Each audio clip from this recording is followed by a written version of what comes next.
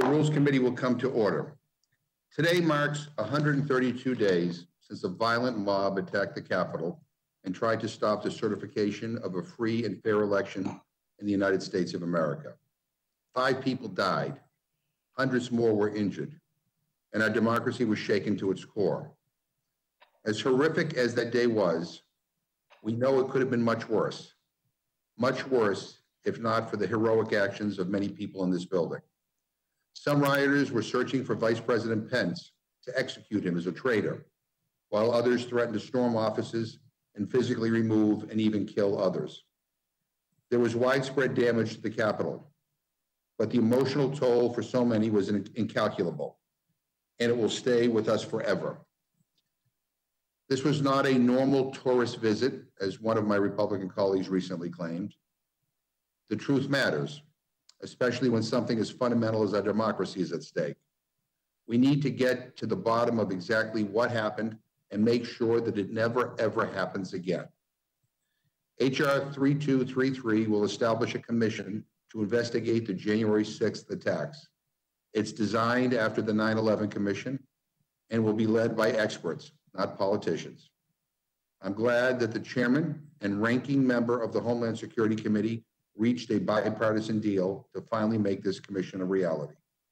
I'm especially pleased that it focused solely on what happened on January 6th and not on other unrelated witch hunts that some of my Republican colleagues have called for. I look forward to its report at the end of the year, but make no mistake, we need to act now to respond to what we've learned so far and to support a demoralized Capitol Police that is stretched way too thin.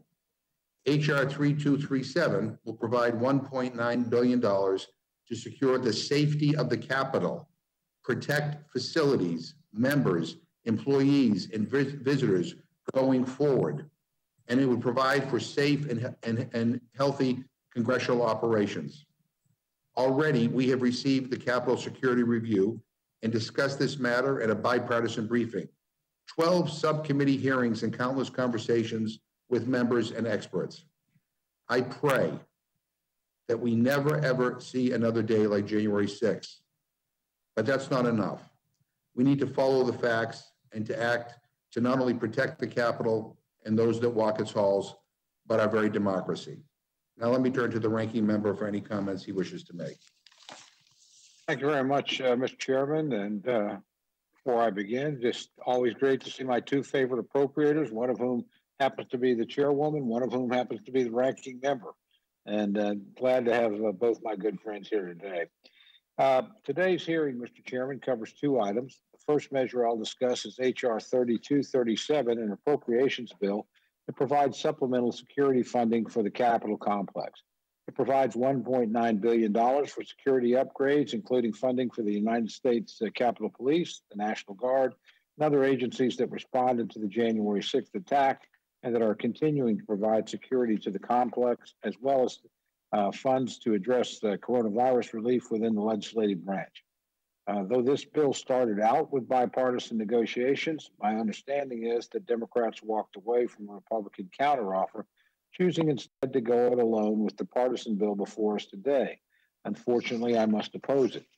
And it's truly unfortunate that on a matter of this gravity, that Democrats were not interested in agreement. Republicans on the Appropriations Committee, including myself, have deep concerns about the top-line numbers of this bill, as well as the provision that creates a rapid response force within the D.C. National Guard, rather than one controlled by and housed within Congress. I look forward to hearing from Ranking Member Granger on the process that led us to this point, as well as hearing her additional concerns about today's bill.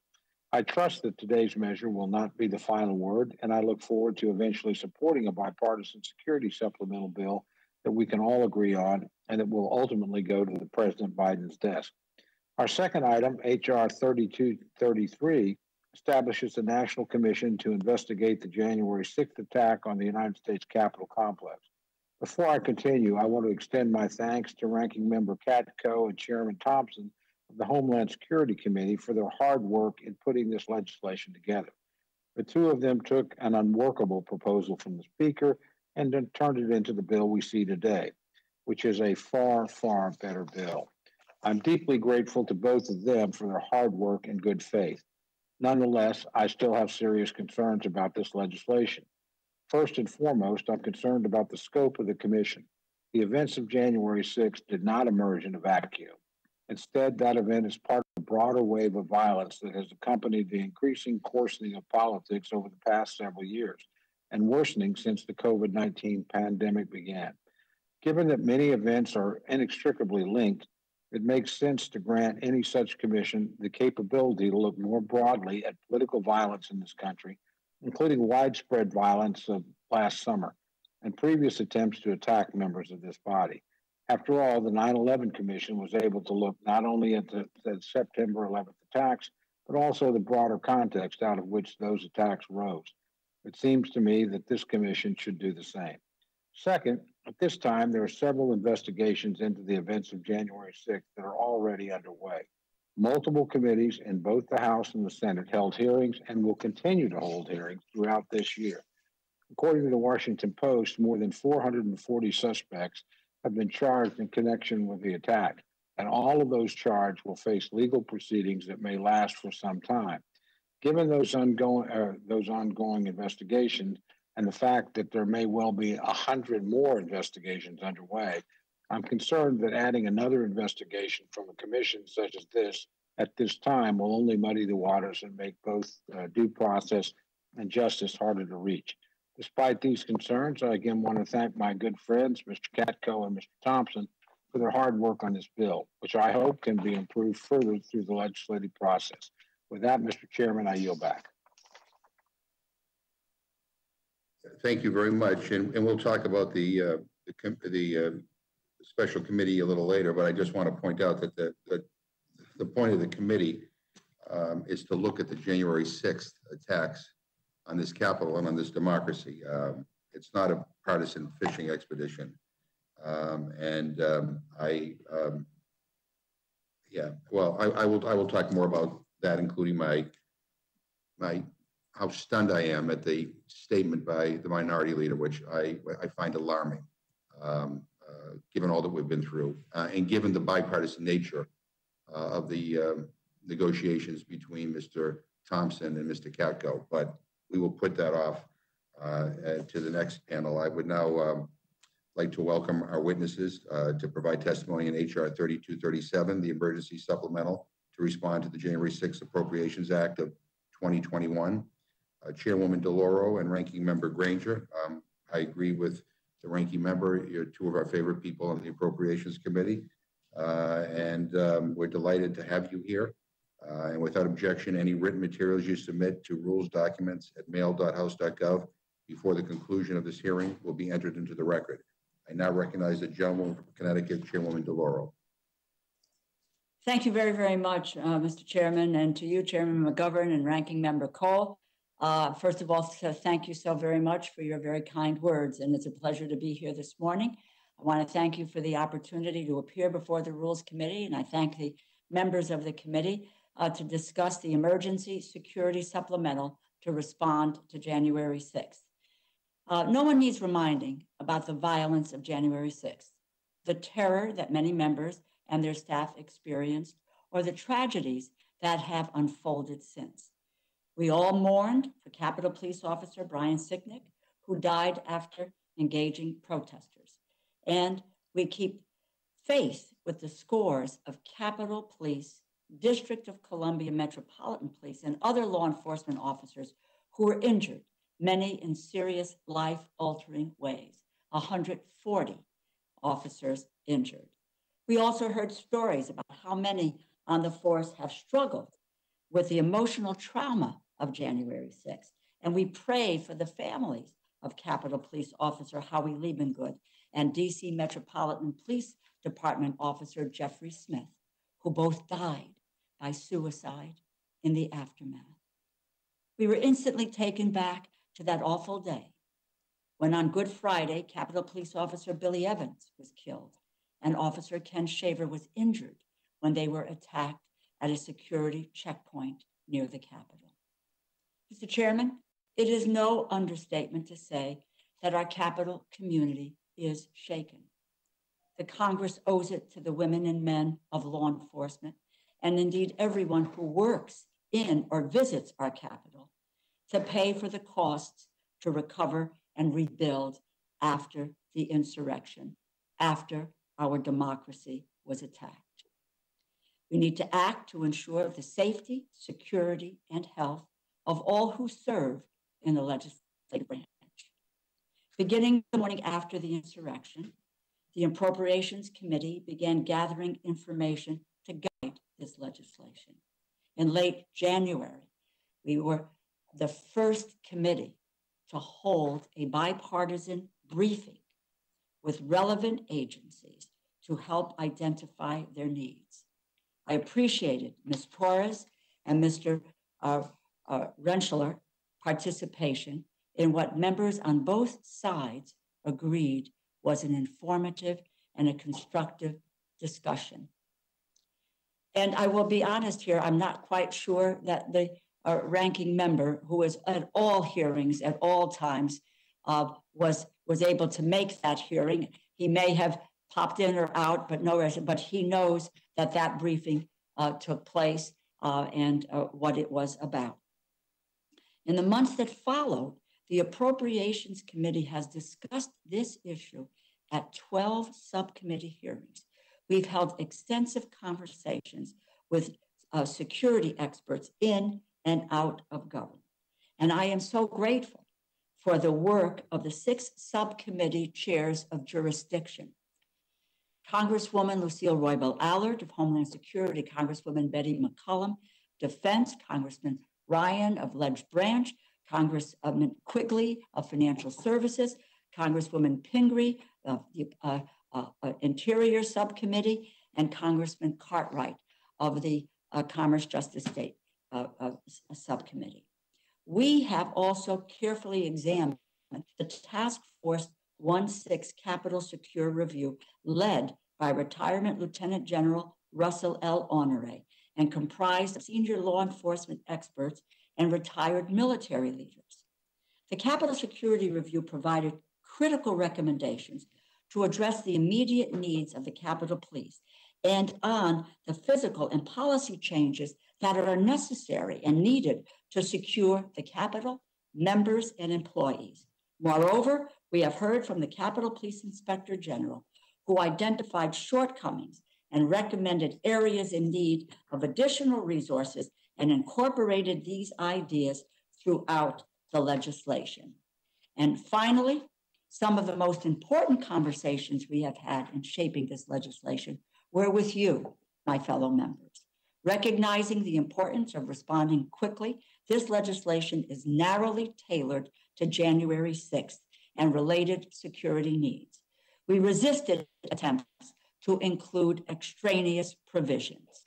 Mr. Chairman, to briefly summarize, this legislation contains $1.9 billion in emergency supplemental appropriations to respond to the costs incurred because of the tragic events of January 6th, protects the facilities, members, employees, and visitors going forward, and provides for safe and healthy congressional operations.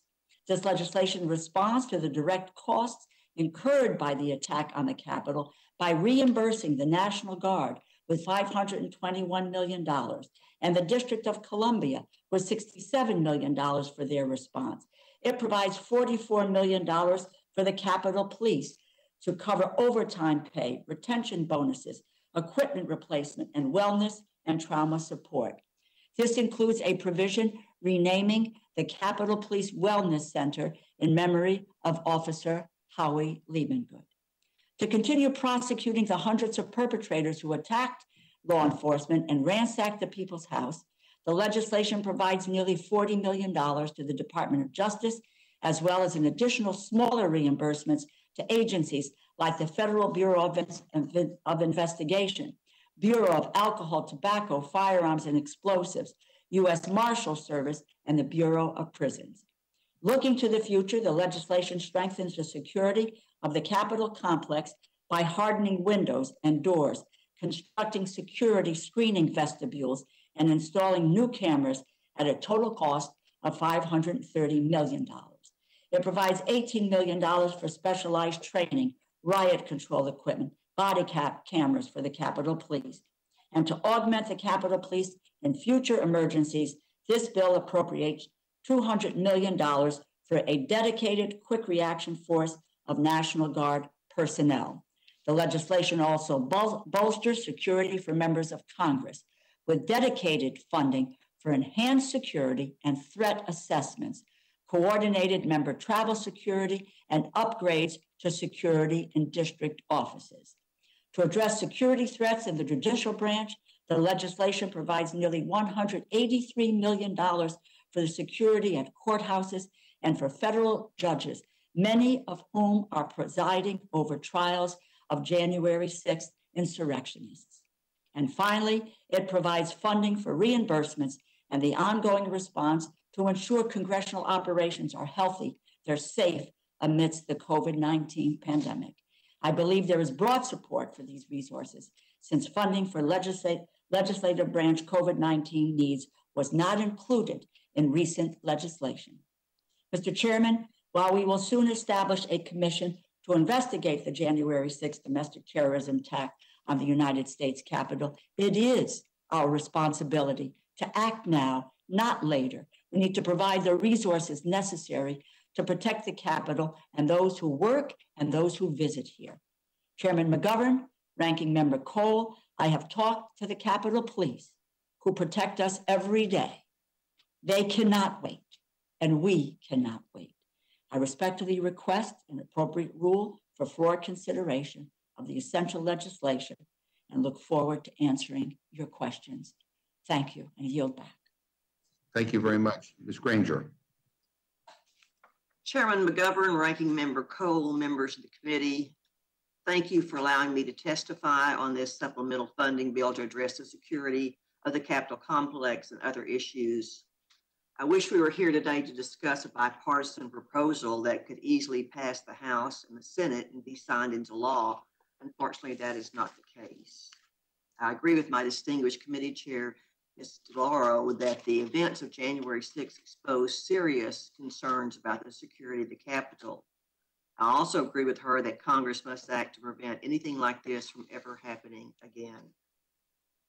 For several weeks, Republicans and Democrats on the House and Senate appropriation committees had been working in good faith on a funding package. We were not yet in full agreement on some of the costs, many of which are subject to ongoing review by the architect of the Capitol, but we thought we were making progress. Unfortunately, the bipartisan negotiations we were holding with our Senate colleagues on what this bill should contain stalled late last week. By choosing to forge ahead with this bill today, I'm concerned that my colleagues are more interested in making headlines instead of headway.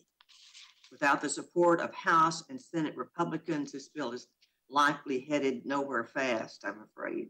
I also know that these issues do not break neatly along party lines. Senate Democrats share some of our concerns. Chairman Leahy has noticed that it is important for the Capitol to remain open and accessible to the public and not feel like a militarized zone, and I agree with him. The proposal for the National Guard to stand up a quick reaction force is one that requires more thought and discussion by all parties. Unfortunately, pushing this bill through the House this week may only serve to delay it from being enacted. I hope we can come back to the table and work together to craft a bill that can pass through both chambers and get signed into law. Thank you, Mr. Chairman, and I yield back. Thank you very much.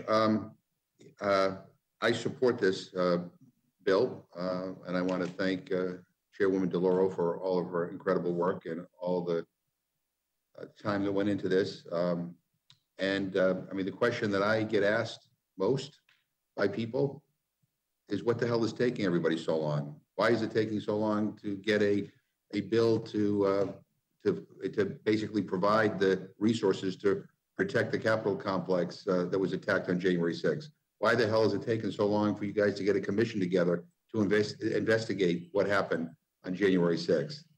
And I, for the life of me, I don't know why this is at all controversial. Chairwoman DeLauro, Mr. Cole talked about a Republican counteroffer. Can you tell us, why wasn't that acceptable? What didn't it address? Well, let me just first say that we proceeded with very good faith negotiations. As I said, there were 12 committee meetings. There was a general honoré, had briefed bipartisan, did a bipartisan briefing, which we all attended. Everyone had the opportunity to ask the questions. There were numerous, in addition to the appropriations committees, other committees who were addressing to both Democrats and Republicans the issue of January 6th. Let me just say to you, and I really literally have documented every day that we either met or were in conversation with our Republican counterparts. And also with the notion that we were trying to move quickly and that we were looking to May to move forward. I can describe to you the Republican offer, which I have right here in front of me. And the problem with that offer, which is that the defense COVID expenses made up 1/2 of the total of their bill, which was $2.4 billion. I might add, because someone will say, well, why would we not think about defense and COVID? Well, if we just go back very briefly, we will find that the Defense Department has received $10.6 billion in COVID expense reimbursement through the CARES bills or the prior relief bills. So I have, again, in front of me, a document that really the defense COVID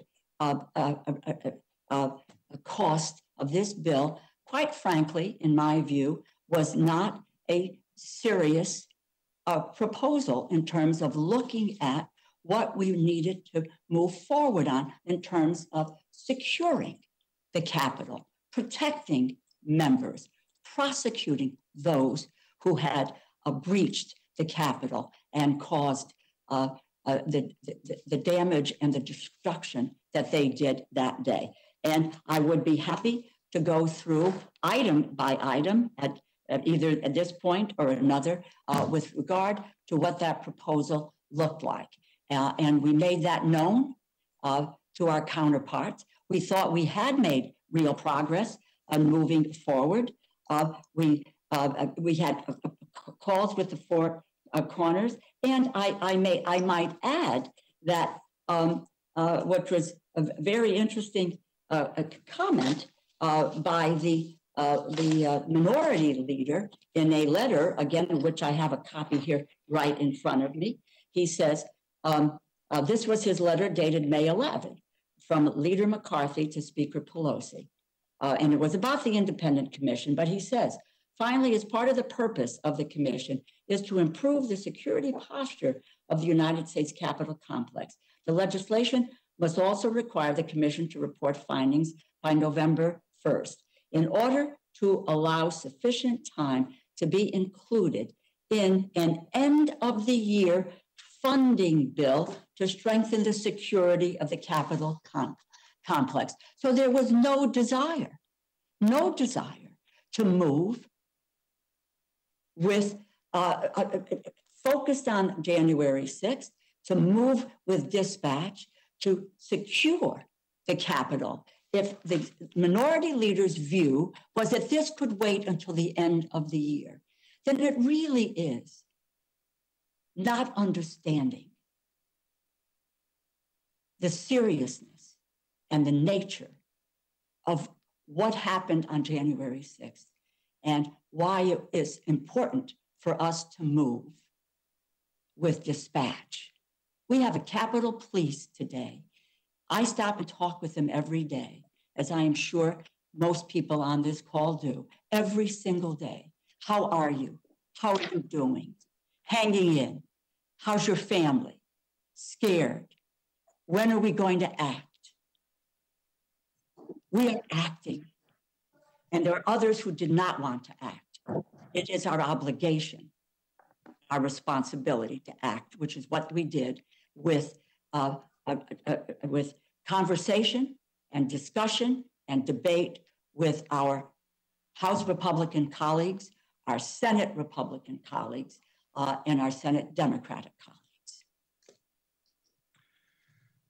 Thank you very much. Look, this is not a game. I was here on January 6th. Many of you were here on January 6th. We saw what happened to this Capitol complex on January 6th,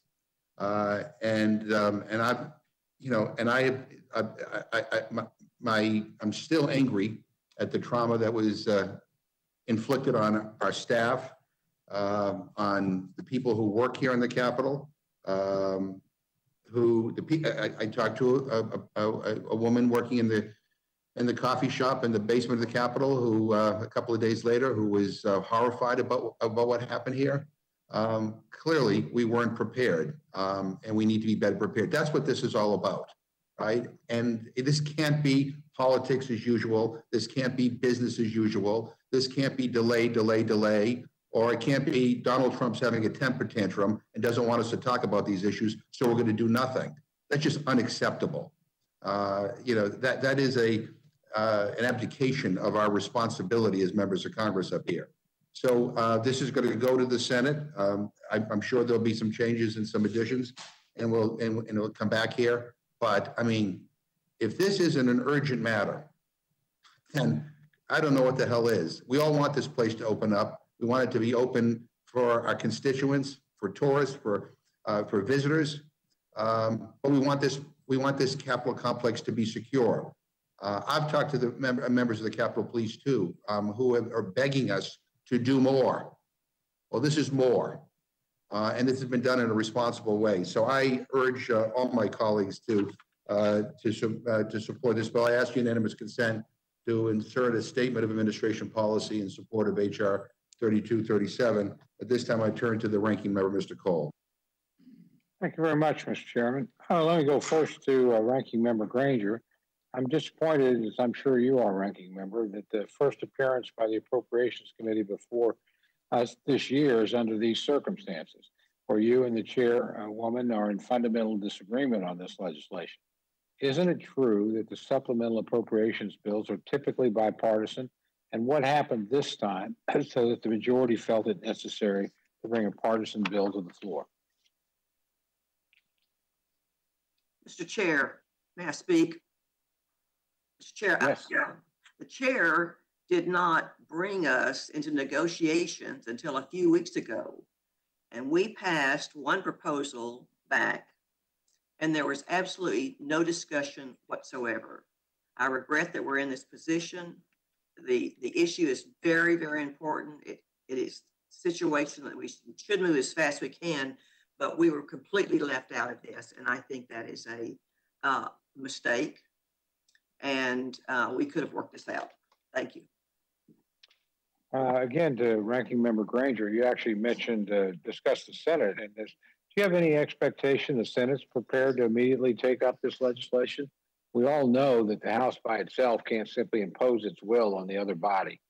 You have to have agreement with the other body to move, in a hurry. So again, you alluded to this a little bit in your comments, but what's your understanding of where the Senate is right now? That's a situation exactly, and I don't think that they're prepared to pass this, and we're losing an opportunity, which makes it slower. This is the situation. I think had we had discussion, which is the way we've always worked since I've been on appropriations, and to not do that, I think was a serious mistake, and I regret it. So wouldn't it have been better? And look, we arrived in this situation at the end of even normal appropriations bills. We have our disagreements here. Doesn't matter who's in the majority. The initial bill tends to be partisan. We all know that the final negotiation, the one that matters, is with the United States Senate. It's out of that negotiation that you have legislation that can pass both houses and be signed by the president. So wouldn't it have been better for you and the chair to continue to negotiate the bill, bringing in the senators, see if we can reach an agreement, particularly on a supplemental, because you always want to move a supplemental quickly. That's the purpose. That's something out of the norm. That's something we feel like we have to act on right now. So, wouldn't it have been better for the two of you to have negotiated with your counterparts in the United States Senate, come up with a bill, and then be presenting something like that with us today, I think that would certainly been a better way to handle this. And I think we would move ahead and have something we all agree on and give the support to our police that we talked about today.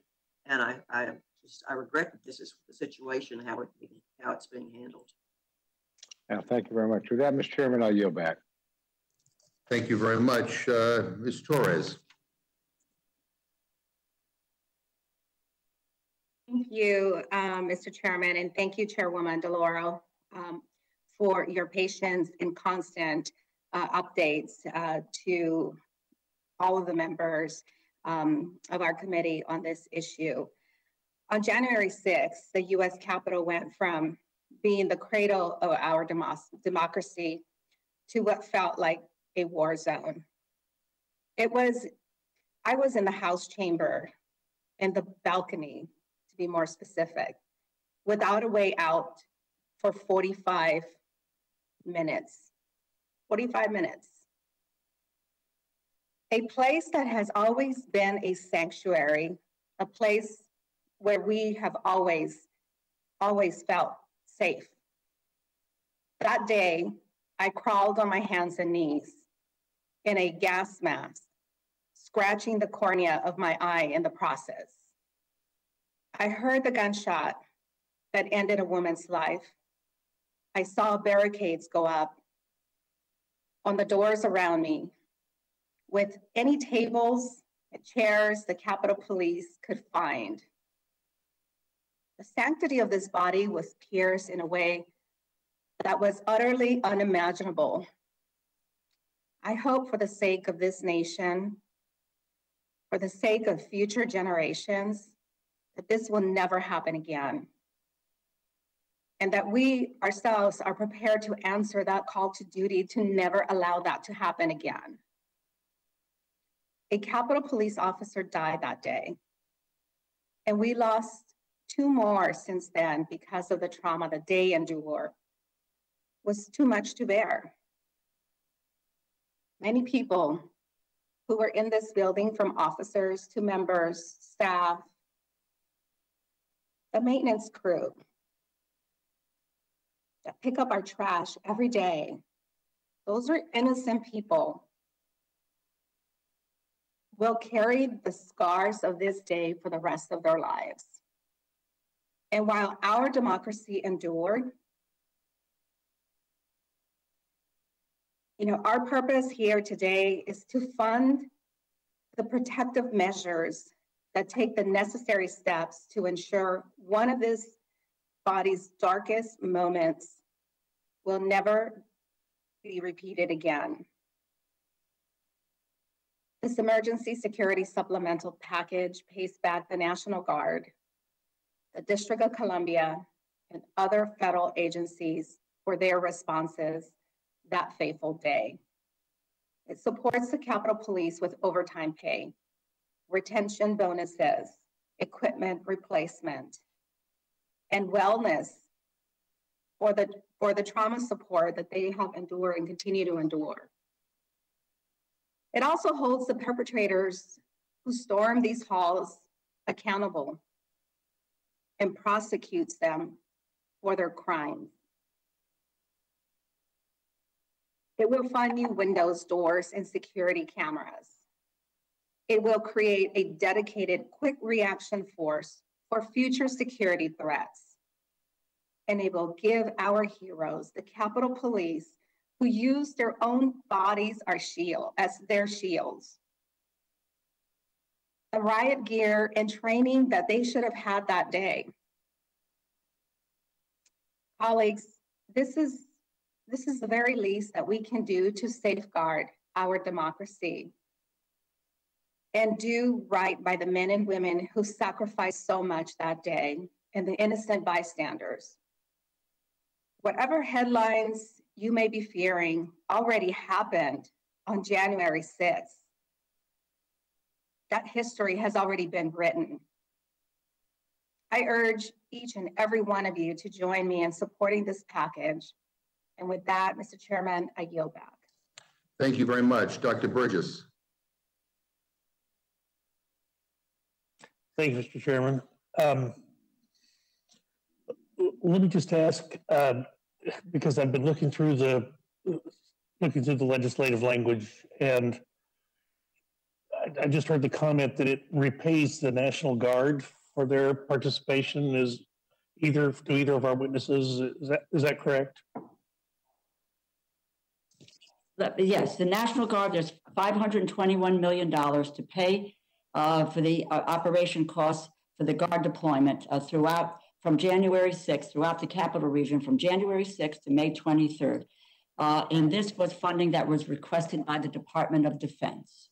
So let me just ask you a question. Are we reimbursing the states from which these National Guard units were deployed, or are we reimbursing the states for their expenses? No, we are not. Well, is that something that was considered? I will, I don't know that the Guard, I don't know that the Department of Defense asked us to deal with, where the folks were coming from. We took care of their operations, their pay, etc. And this is, it's not a state expense. This was a Defense Department expense. So that's what we were doing, is to pay the cost to the Defense Department. Well, let me just ask both of you, both of our witnesses, and thank you for being here. But during the hearings on this, did this subject come up? Were there costs incurred by the states for the deployment of their units to Washington, D.C. for the term of their deployment? No, not that I know. Should we have asked the states if there were expenses that they incurred? Well, since it is not a state expense, it's a Department of Defense expense. But they're state Guard units that were deployed. I'm just asking the question because I don't know the answer, and people pose it to me. So I thought I would ask of our witnesses. Apparently, though, it didn't come up in your hearings on this supplemental. What came up was what the Department of Defense asked for, the $521 million. That's what was asked. All right, and we were responsive to it. Let me just ask of Representative Granger, Ranking Member Granger. You referenced your beginning of your comments about that you'd hope for a bipartisan proposal. Do you think that by perhaps opening the process up, we are the Rules Committee, we are the ones that decide how legislation is brought to the floor, whether it's an open or structured or closed rule? Do you think it is possible through the amendment process that we might make this a more bipartisan product by opening up the rules process?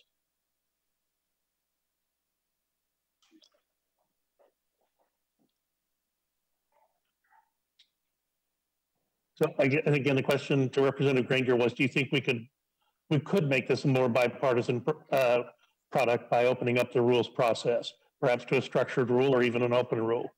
I think that would be helpful for it to go to the rules. Let me ask you this: do we, in either of you, do we have a timeline from the architect of the Capitol when we will likely be able to open the building back up to the public? Because at the end of the day, this is the people's house.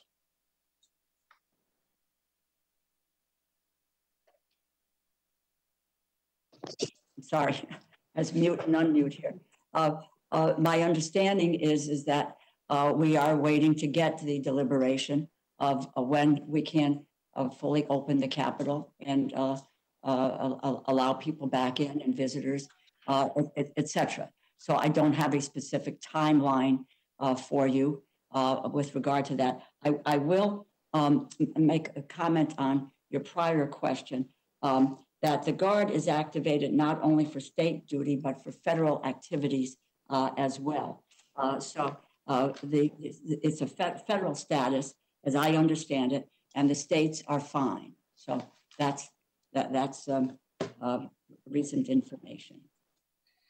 Very well. You can be assured I will ask my state if that is indeed their understanding as well. Let me just ask you on this, on the quick reaction force that is discussed, is it envisioned that the quick reaction force is going to be within the Capitol Police itself, or is that a National Guard quick reaction force? It is with the DC National Guard, and I thought that General Walker, who was recently appointed to the position of Sergeant at Arms in the House, has recommended that we have such a force. And as you know, he was a director of the Guard prior to taking on this responsibility of this Sergeant at Arms in the House. Yeah, I think it was a surprise to a lot of us that there wasn't the ability to quickly respond to an incident at the Capitol. We're not immune from a protest and public demonstration. I mean, it happens all the time. Certainly the last 20 years or 19 years that I've been here, there have been multiple times when there's been significant unease across the country, and it has sort of manifested itself in protests around the Capitol. I apparently was in error in assuming that there was already a provision for protection of the Capitol in times of stress or crisis. Did that not exist? Had we not appropriated money for that in the past? Well, I would really, it would even get you the testimony of that January 26th briefing that we held on a bipartisan. I might add, I appreciate that. I was there at the briefing, and again, I was startled that there wasn't already a provision for quick reaction. Well, but the fact is that the way that it proceeded is that, and no one quite knows to this date why the order wasn't given in a much accelerated time frame to deploy the Guard. That was the issue. As to getting the sign off for deployment of the Guard, and it was held up. And again, we do not yet know what the cause of that was in terms of making sure that the Guard was there. This quick reaction force will act just like the Air Guard now does for airspace.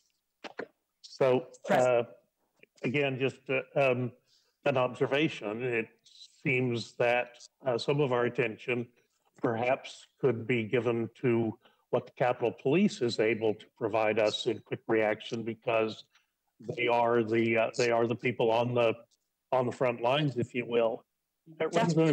Great. Sorry. We're trying to address in this very piece of legislation that we need to really to equip the National Guard, not the National Guard, with the Capitol Police with more of the tools that they need to be able to act. You will also recall on that day, there was hardly any command and control with regard to the Capitol Police and what their responsibilities or duties and so forth. And quite frankly, and there was just this morning on the news that the intelligence was out there, except it had not been analyzed, and nor had intelligence been passed on to the Capitol Police. And we try to address those issues. So there were lots of shortfalls, which addresses what we try to address in the supplemental. I just remember a different time when a president said the buck stops here. I'm just wondering where the buck stopped that morning. Why was there insensitivity to intelligence? Why was there lack of preparation? I heard from a number of people who work in the Capitol that expressed concern about things that might happen on Wednesday. If it's down to the level of people who work in the Capitol, why was that concern not manifested at the upper echelons of our power structure here? Representative Crenshaw, let me just ask you a question, because our colleague Dan Crenshaw has asked for an amendment to your appropriations bill that would require reporting on costs and recommendations related to the United States Capitol Police having their emergency response teams have vehicles that they could take home with them so that their ability to respond quickly would be enhanced. Was that not covered in the baseline text of the supplemental appropriation? It was not addressed, and perhaps if it goes to rules, there could be some help there on that. I understand we had 2 hearings from the acting chief of the DC police about a week apart, and the testimony was significantly different the second time it came about what happened, when they knew, what the process was. Well, I think our colleague Representative Crenshaw has brought up an excellent point, and I will look forward to offering that an amendment to the rule, Mr. Chairman, if it's not made as part of the base structure. So thank you all for your attendance this morning. I'm going to yield back. Well, thank you very much, Dr. Burgess. And I think a lot of the questions you asked will be answered by the commission that we'll be discussing next. And I just want to say for the record, it's always lovely to hear you talk about open rules, because when I look back at the 115th Congress, when your party was in charge and you were on the Rules Committee, you didn't vote for a single open rule.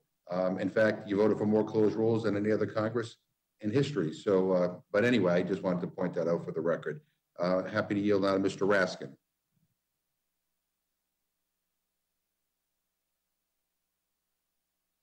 Thank you very much, Mr. Chairman. Congresswoman DeLaura, Madam Chair, thank you for your hard work on this legislation. How much of the money is going to actually pay for the expenses of dealing with January 6th itself versus how much the money is forward-looking to protect ourselves against the next violent insurrection against the Union? Can you hear me? Okay. Yeah.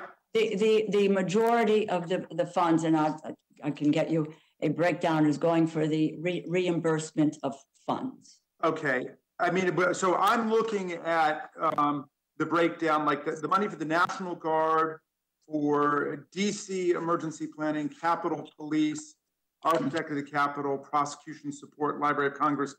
A lot of that looks like it's backward looking to deal with the cost of January 6th. Is that right? You're saying most of it. In my head, it looks like it's something like $740 million, something like that. But maybe your staff could get that. It will get you a precise number. Okay. So that's an extraordinary sum of money that violent insurrection is costing the people of the United States, right? They unleashed mob violence against the Capitol. They beat up our police officers, hitting them over the heads with flagpoles and spearing people, spraying bear mace in their face. It was a scene of absolute chaos and wreckage, and it's costing us hundreds of millions of dollars. Did you talk about whether the United States has an action in restitution against the organizers and the inciters of this costly attack on the United States? Can we sue? I'm not an attorney, so I don't know. I really don't know the answer to that question, Congressman Raskin. Yeah, I mean, it's remarkable to me that we're talking about taking money from the taxpayers to pay hundreds of millions of dollars to pay for this cost of this mayhem, this havoc that was visited upon the Capitol. And we're not talking about suing the people who caused it. You know, Madam Chair, if somebody came into your house and wrecked all that beautiful artwork you've got behind you and tore up the place and broke down your doors and smashed your windows and beat people up, yeah, you'd want them prosecuted, but wouldn't you also, if you've determined who organized it, wouldn't you also want restitution? Because that's costing you a lot of money, right? Yes, indeed. All right, well, I hope we don't leave it at this. I mean, I don't think our attitude should be, yeah, we're fair game. Anybody who wants to come and beat the hell out of our police officers and smash our windows and trash the place, come and do it. Oh, and we'll hit up the taxpayers to pay for your rampage. We can pursue that. would like to pursue. I mean, this is real money, hundreds of millions of dollars that we're having to pay. Now, if somebody comes and ransacks your house and storms your living room, and you've got to put in an alarm system for the future, and you've got to, you know, connect, you've got to fortify your house and build new windows and so on. All right, maybe, I don't know that a court would allow you to charge those people for that going forward, just because they've changed the terms of engagement in the United States. One of my colleagues was puzzled about why the Capitol Police weren't ready for it, and I think we need to look into that too. But certainly none of us has ever experienced a violent fascist insurrection in the capital of the United States before. That's a new thing, right? I mean, you've been in Congress for a while, Madam Chair. Have we ever experienced anything like this in your experience? Nothing like this. And I, like Ms. Torres, was in the gallery that day, and it was. I quite frankly didn't know when they asked us to reach for gas masks under the seats in the House chamber, that I didn't know we had gas masks in the House chamber, let alone know how to put on a gas mask. Told to evacuate. Saw the smashing of the glass to the chamber doors, and gunshots, where we were all asked to drop to the floor, crouched behind the chairs on the perimeter of the. And I'll just tell you one personal answer. You were right about the federal government is picking up the responsibility and the reimbursement for the costs that insurrectionists who were incited to come to the Capitol to really, and the clarity when you take a look at what the intelligence was that day, the target of that insurrection and overturning our democratic election was the target was the Congress. That's right. You know, Congress, and it was clarity. It was clear. Yeah. That information, as one of my Republican colleagues said in the briefing, that in January 26th, is we had all of the intelligence, we had the information, and that then administration did nothing. Right. Well, far from you know, assisting us, not only was there nothing done to help us, but in fact, it's been determined by bicameral majorities, robust bicameral majorities and bipartisan majorities in the House and the Senate as a constitutional fact that then President Donald Trump incited the violent insurrection against us. Bipartisan, bicameral majorities in the House and Senate have determined as a constitutional fact that's exactly what happened. And of course, everyone knows that. I mean, the big Stop the Steal rally to overthrow the election result in 2020 was not called for Georgia, although he did try to browbeat and intimidate the Secretary of State of Georgia.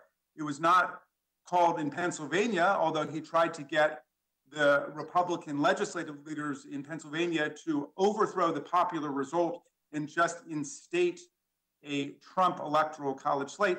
It wasn't called for California, it was called for Washington, D.C., and it wasn't called on January 17th or December 20th or some other date. It was called on January 6th, the date when Congress constitutionally had to meet in joint session in order to count the electoral college votes. And it was called for 1 hour before that. And then everyone knows, as Congresswoman Cheney, the former chair of the House Republican Conference, put it, he assembled the mob, he recruited the mob, he incited the mob, he invited the mob, he ignited the mob. The whole thing is due to him, as Congresswoman Cheney bravely put it before she was canceled out a few days ago. It was all due to him. None of it would have happened without him. And so we know that. And now the taxpayers are being forced to pick up hundreds of millions of dollars because he refused to accept the election result in 2020. Is that not what's going on here? The taxpayers are being shaken down for $700 or $800 million to pay for the rampage. Well, that's an extraordinary thing for me. And I support us doing that because we have a responsibility to defend ourselves. But I hope we don't leave it at that. I hope that there is a restitutionary action undertaken to get the money from the people who unleashed this violence against us.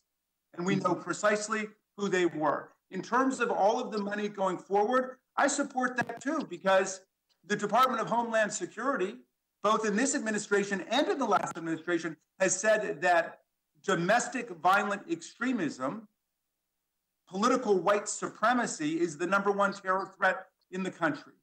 And we've seen it all over the country in attacks on churches, in attacks on synagogues, in attacks in Walmarts, all over the place. We have seen this domestic violent extremist movement attacking our government, attacking our people. So we've got to defend ourselves, and we got to make this investment. Thank you for your work, Madam Chair, and I yield back to you, Mr. Chairman. Thank you. Mr. Reschenthaler. Thank you, Mr. Chairman. Ranking Member Granger, is there anything that hasn't been discussed, or would you like to weigh in on anything that's been brought up?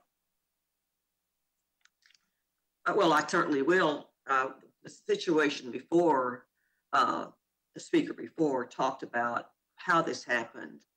I think one of the things that's important for us to realize that this may not be a single event. And for us to be prepared for something like this, there's a cost to it. And that's why I wish we were working in a bipartisan way, because it's hard to look at this seriously and come together to make serious decisions about how we go forward.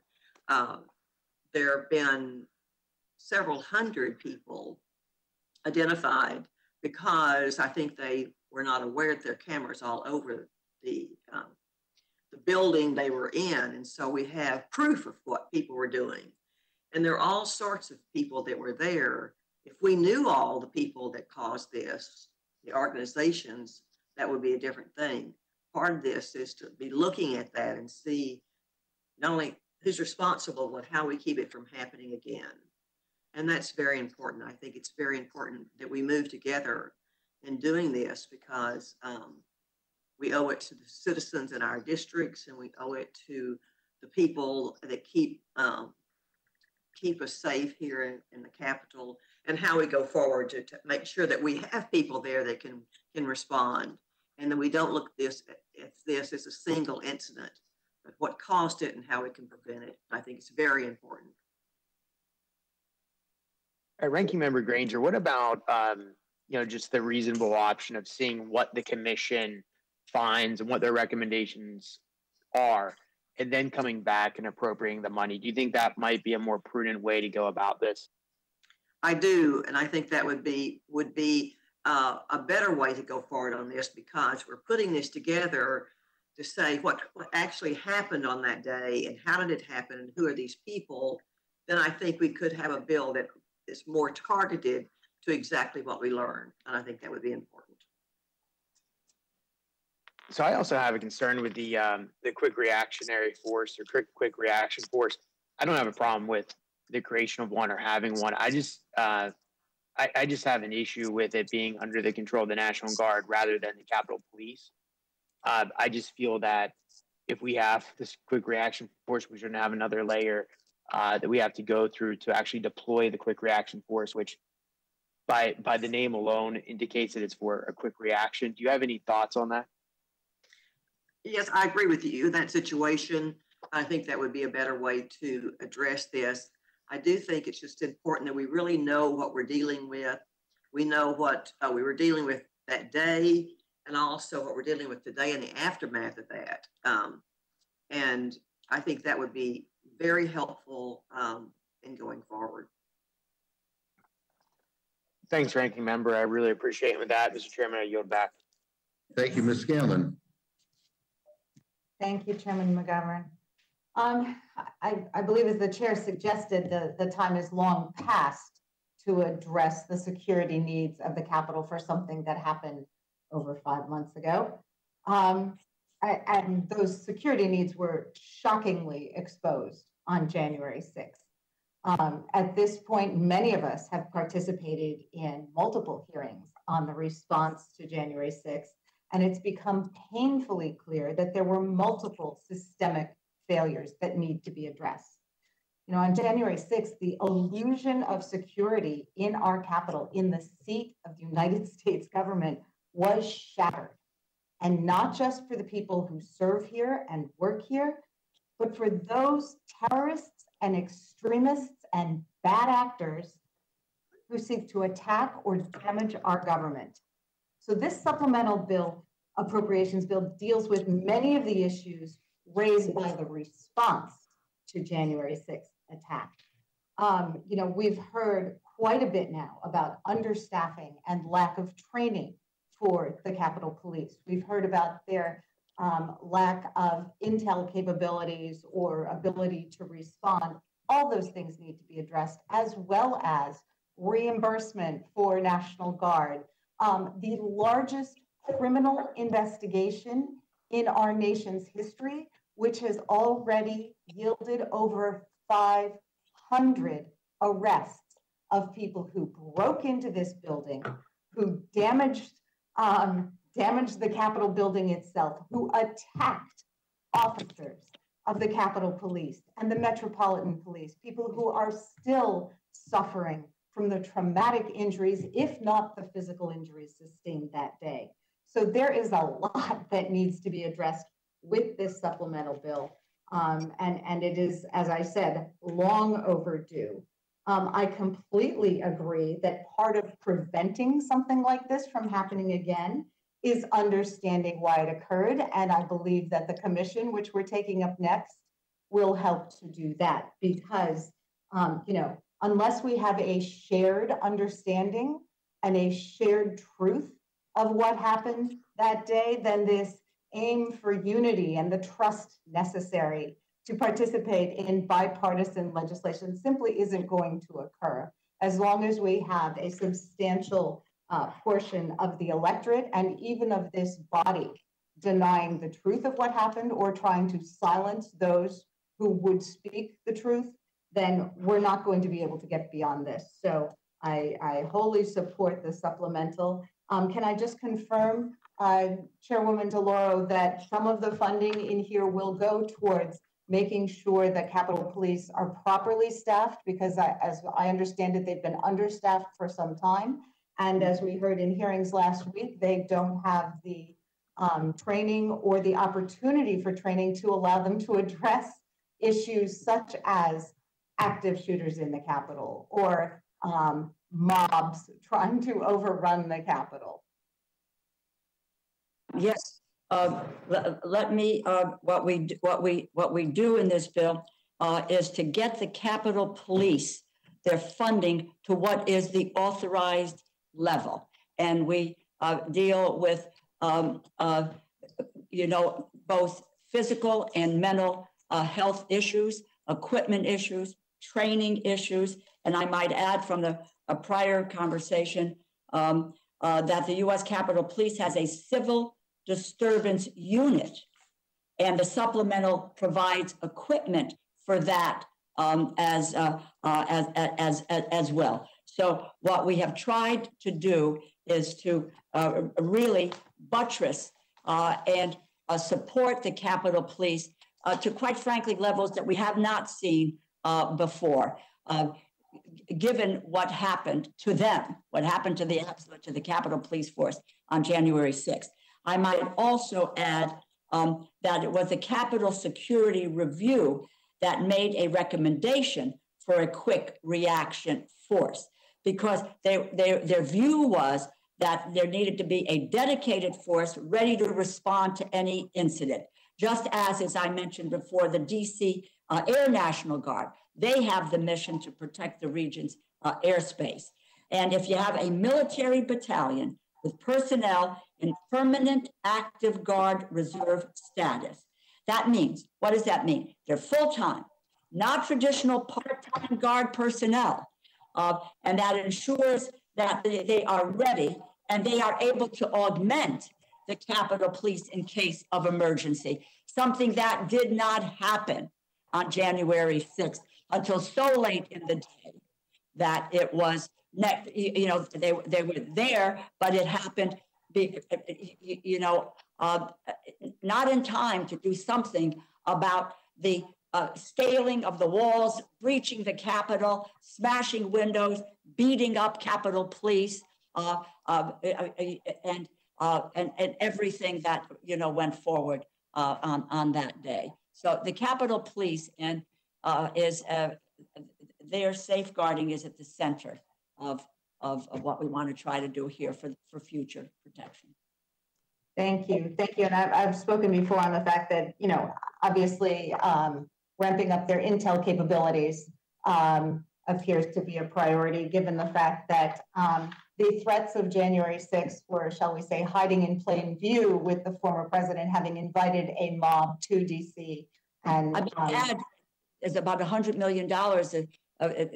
Officer Evans, who, by the vestibule, what we have done is to put in $100 million to secure and strengthen the vestibule, so that that you just can't come in and overrun that portion. If I might add to Congressman Raskin, the reimbursement funding in the bill is $665 million.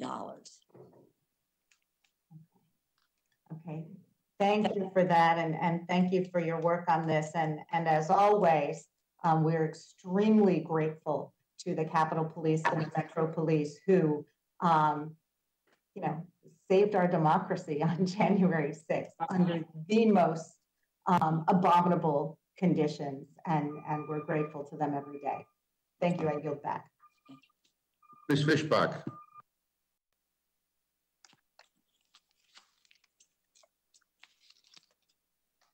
You need to unmute. We can't hear you.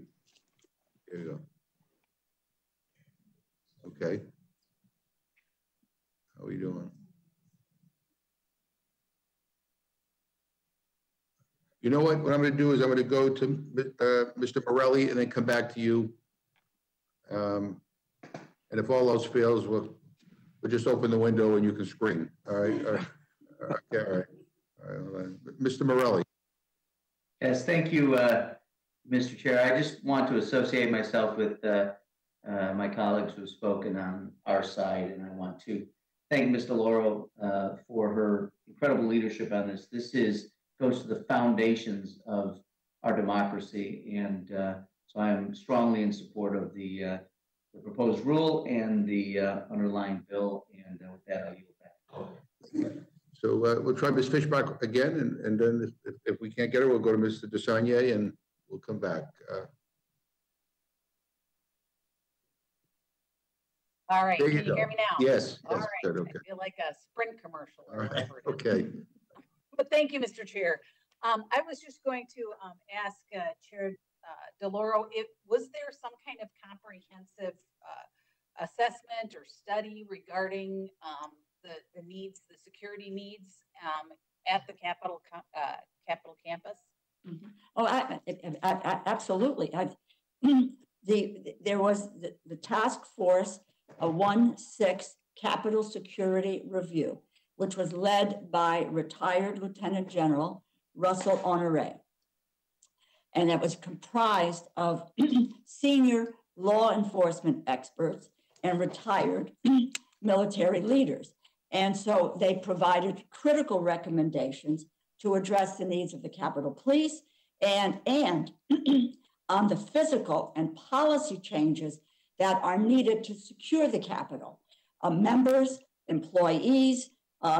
In addition to that, the Capitol Police Inspector General. And I might add, if you read that report, and there was a hearing of the House Administration Committee under Chair Lofgren held a hearing on the Inspector General's report. And that report identified shortcomings. They recommended areas in need of additional resources and incorporated the ideas, what we did throughout the legislation.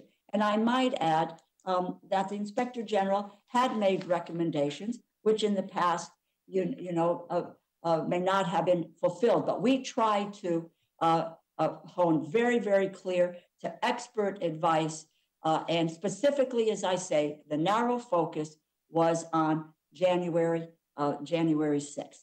But there were, this was the other committees that held hearings brought in expert witnesses as well to address this issue. And as the commission will do is to bring in experts to do the review. But we worked very, very closely with the security review effort led by General Honore.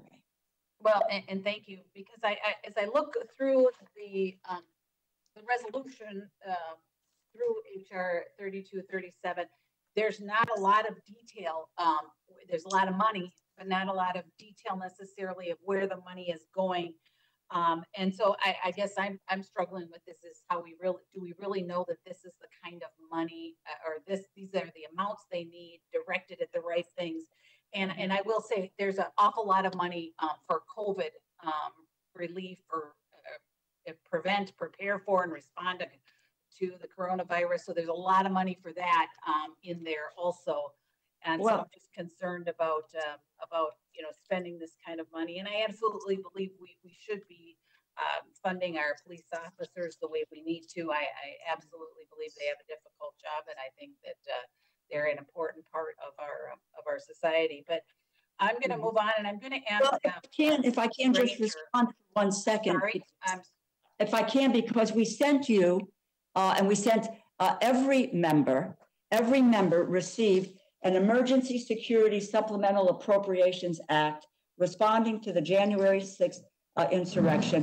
Very detailed summary of, for instance, National Guard for pay and operations costs for Guard deployment, Capitol Police response to the January 6th, including $31 million for salaries to backfill overtime expected, $6.9 million for hazard pay, $3.6 for retention bonuses, $3.2 for intelligence division for human and technical resources. So a very well documented a summary of all of the costs that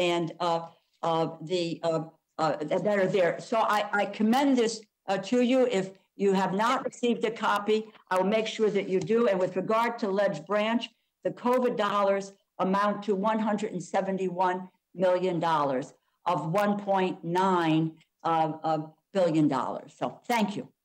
Well, and I think I have the sheets that you're referring to, and I understand. I mean, I see that on this sheet, but there's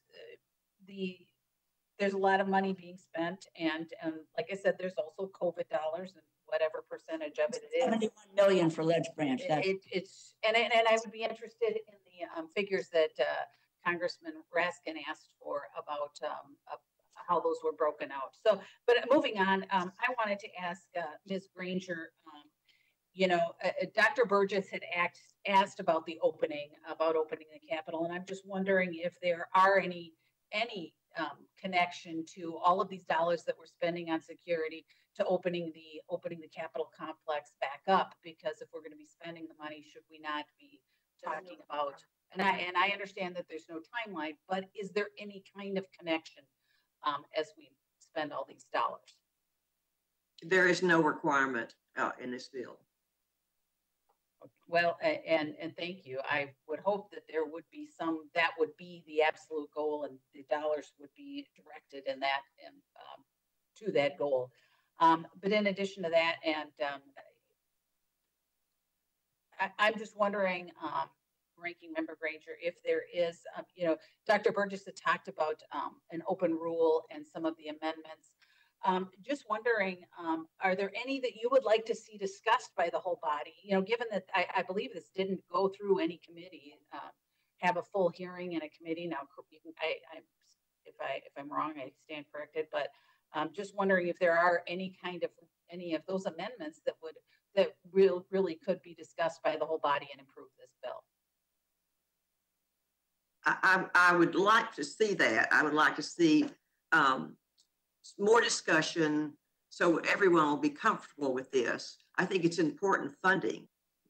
Don't get me wrong, but I think there would be a better bill if it was bipartisan bill. I think it would be a better bill, though, if we did have that study and say, here's what we need. Honore has a distinguished career, and so he has made some suggestions and talked to me, but I think that would be very important. I don't want to go on forever, but I do think there's a time that we should be looking at this carefully, and particularly the amount.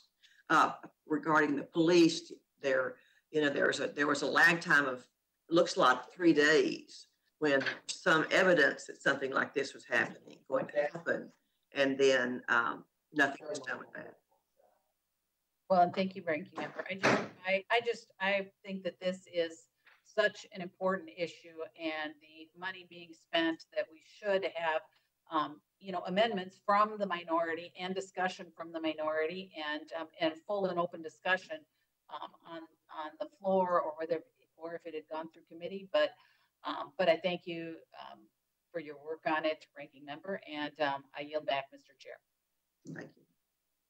Thank you very much, Ms. Ross.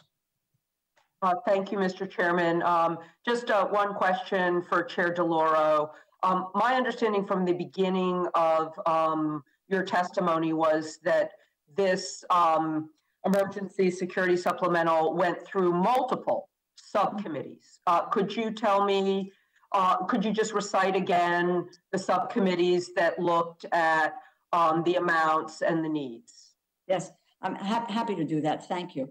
As I mentioned, shortly after, we began to move on the Appropriations Committee right after the 6th. At the end of January, in an absolutely bipartisan, as a matter of fact, it was a briefing. And I'll be honest, the minority asked it not to be a hearing, but rather a briefing without press, which I said fine too. And what we did was we asked all of the chairs of the subcommittees of jurisdiction, the several that I mentioned, Ledge Branch, Defense, Homeland Security, Park, etc.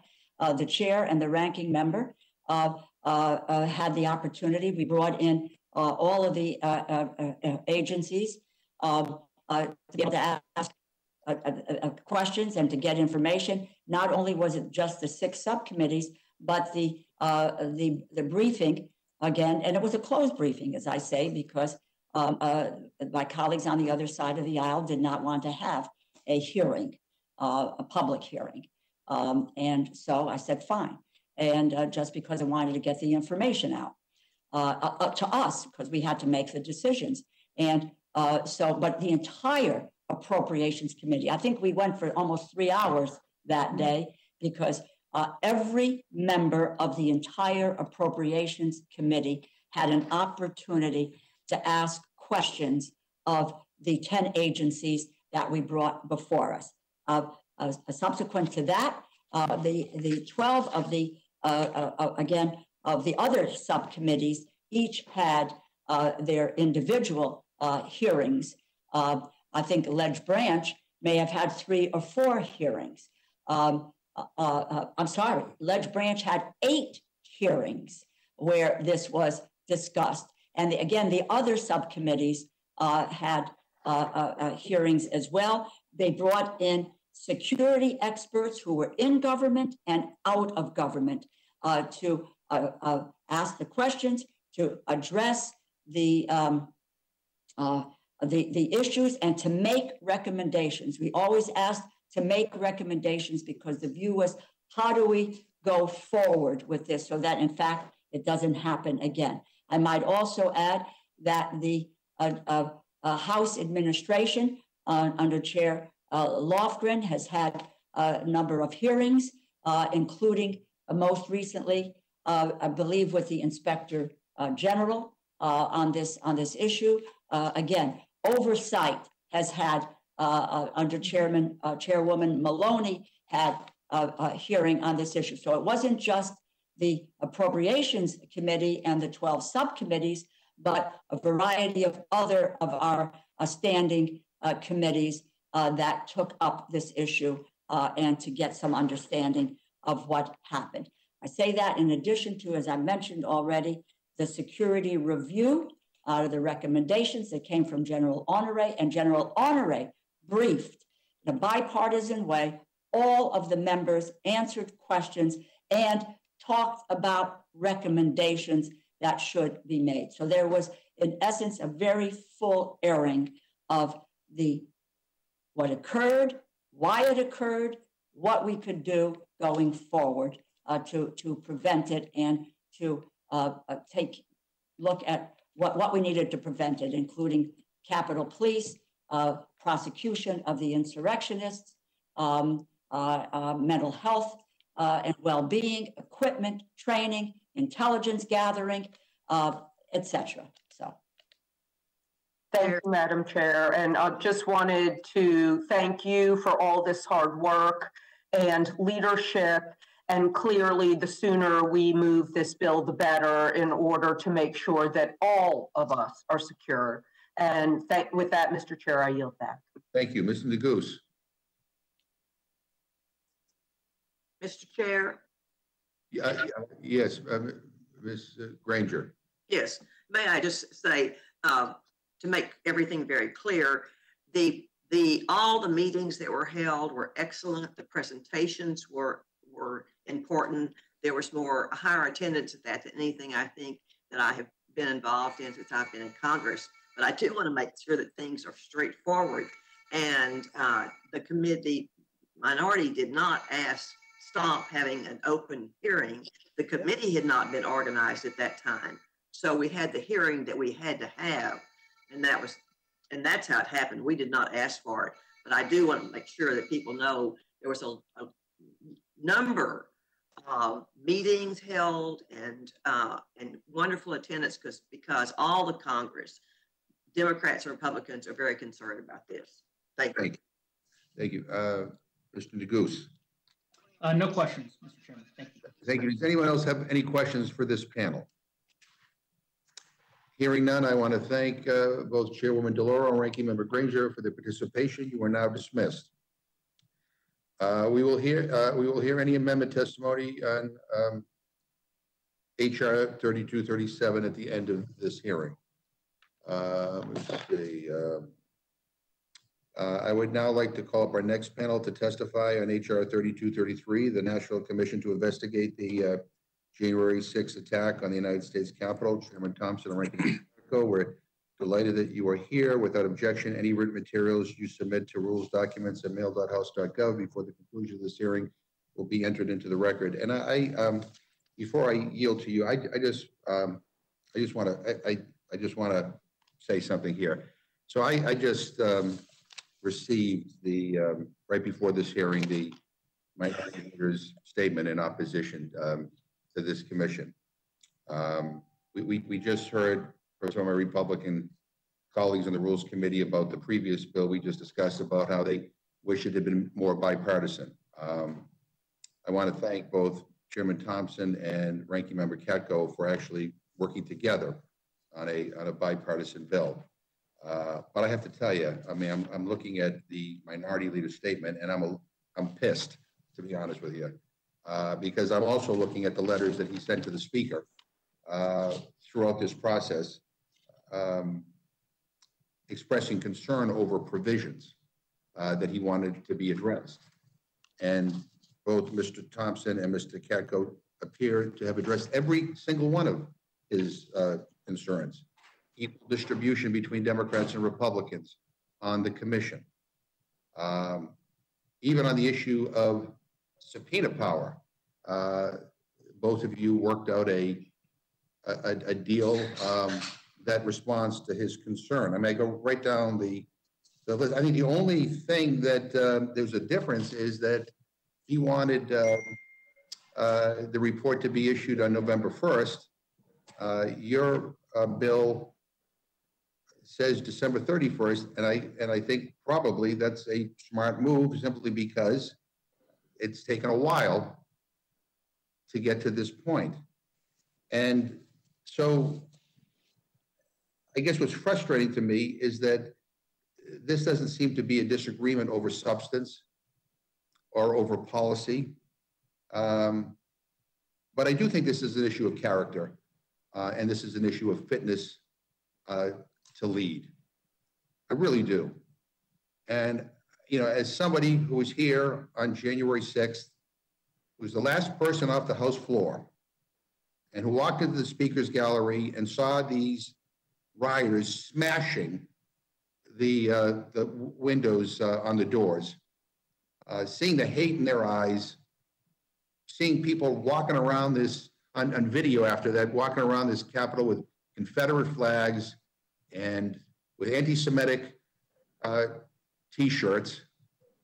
I mean, and then fast forward today, where we have some members of Congress who are basically saying that what happened, what we all experienced, what we saw didn't really happen.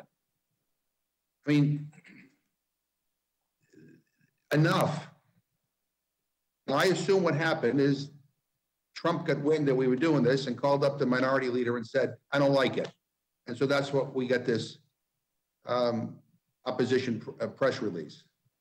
But I'm going to tell you, if there's anybody in this chamber who doesn't believe that it's important to get to the truth about what happened on the 6th, or who doesn't, or who wants to make believe that what happened on the 6th didn't happen on the 6th, that it's like a typical tourist day on the Capitol, they are not fit to serve in this chamber. And I've had it. I talked earlier about talking to staff members, talking to people, talking to the Capitol Police, talking to people who work in the cafeteria who are traumatized by the attack on this chamber. I mean, this was the Vice President of the United States was a target. And yet, in a bipartisan way, Mr. Thompson and Mr. Katko come together and bring us a finished product that should enjoy the support of every single member of this chamber.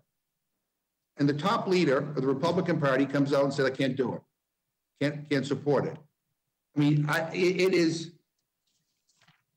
pathetic. And I, you know, I'm sorry for venting, but, you know, I'm worried about this institution in the long term. I'm worried about this country and about the integrity of our democracy and our political institutions. People have to stand up and do what's right. People have to stand up and for the truth.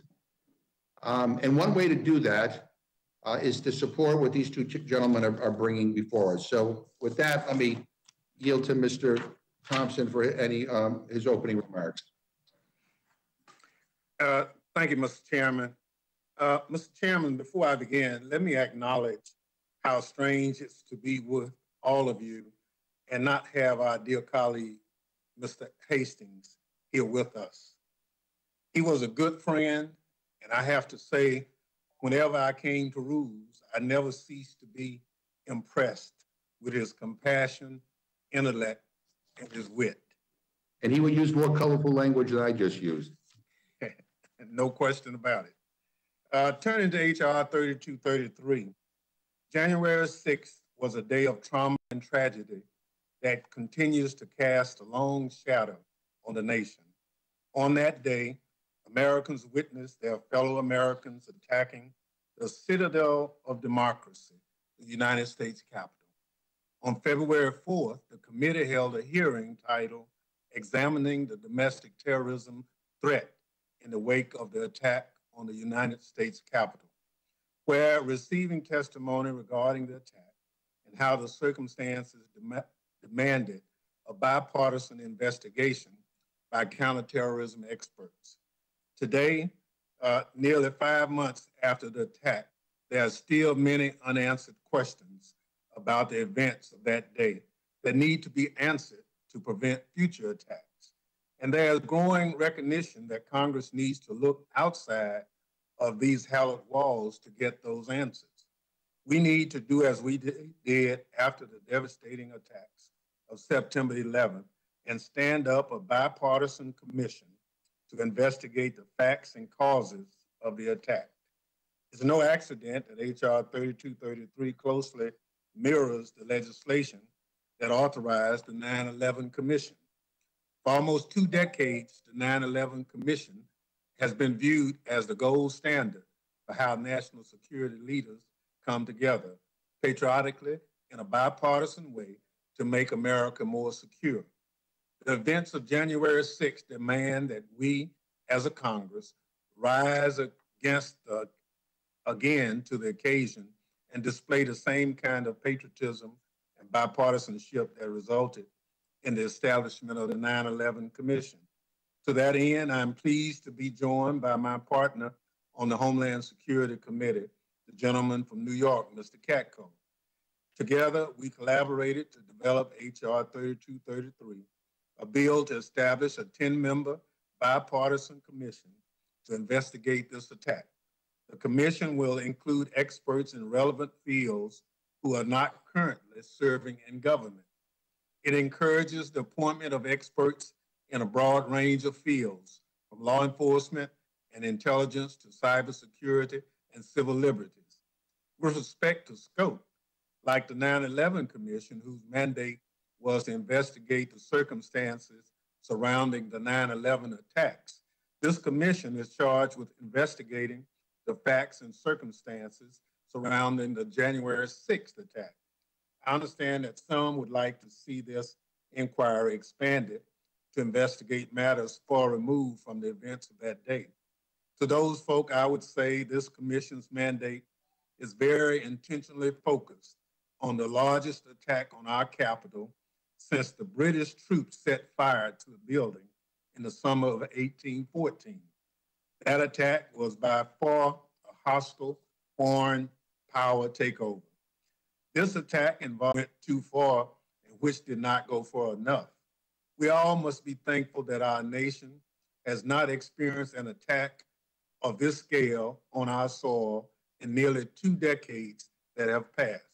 I urge the Rules Committee to approve a closed rule on this measure and allow the House to take an up and down vote on this legislation in a timely manner, and I thank the panel for their attention. I welcome any questions, and I yield back. Thank you very much, and we're delighted to welcome Mr. Katko. Thank you for your efforts on this, and the floor is yours.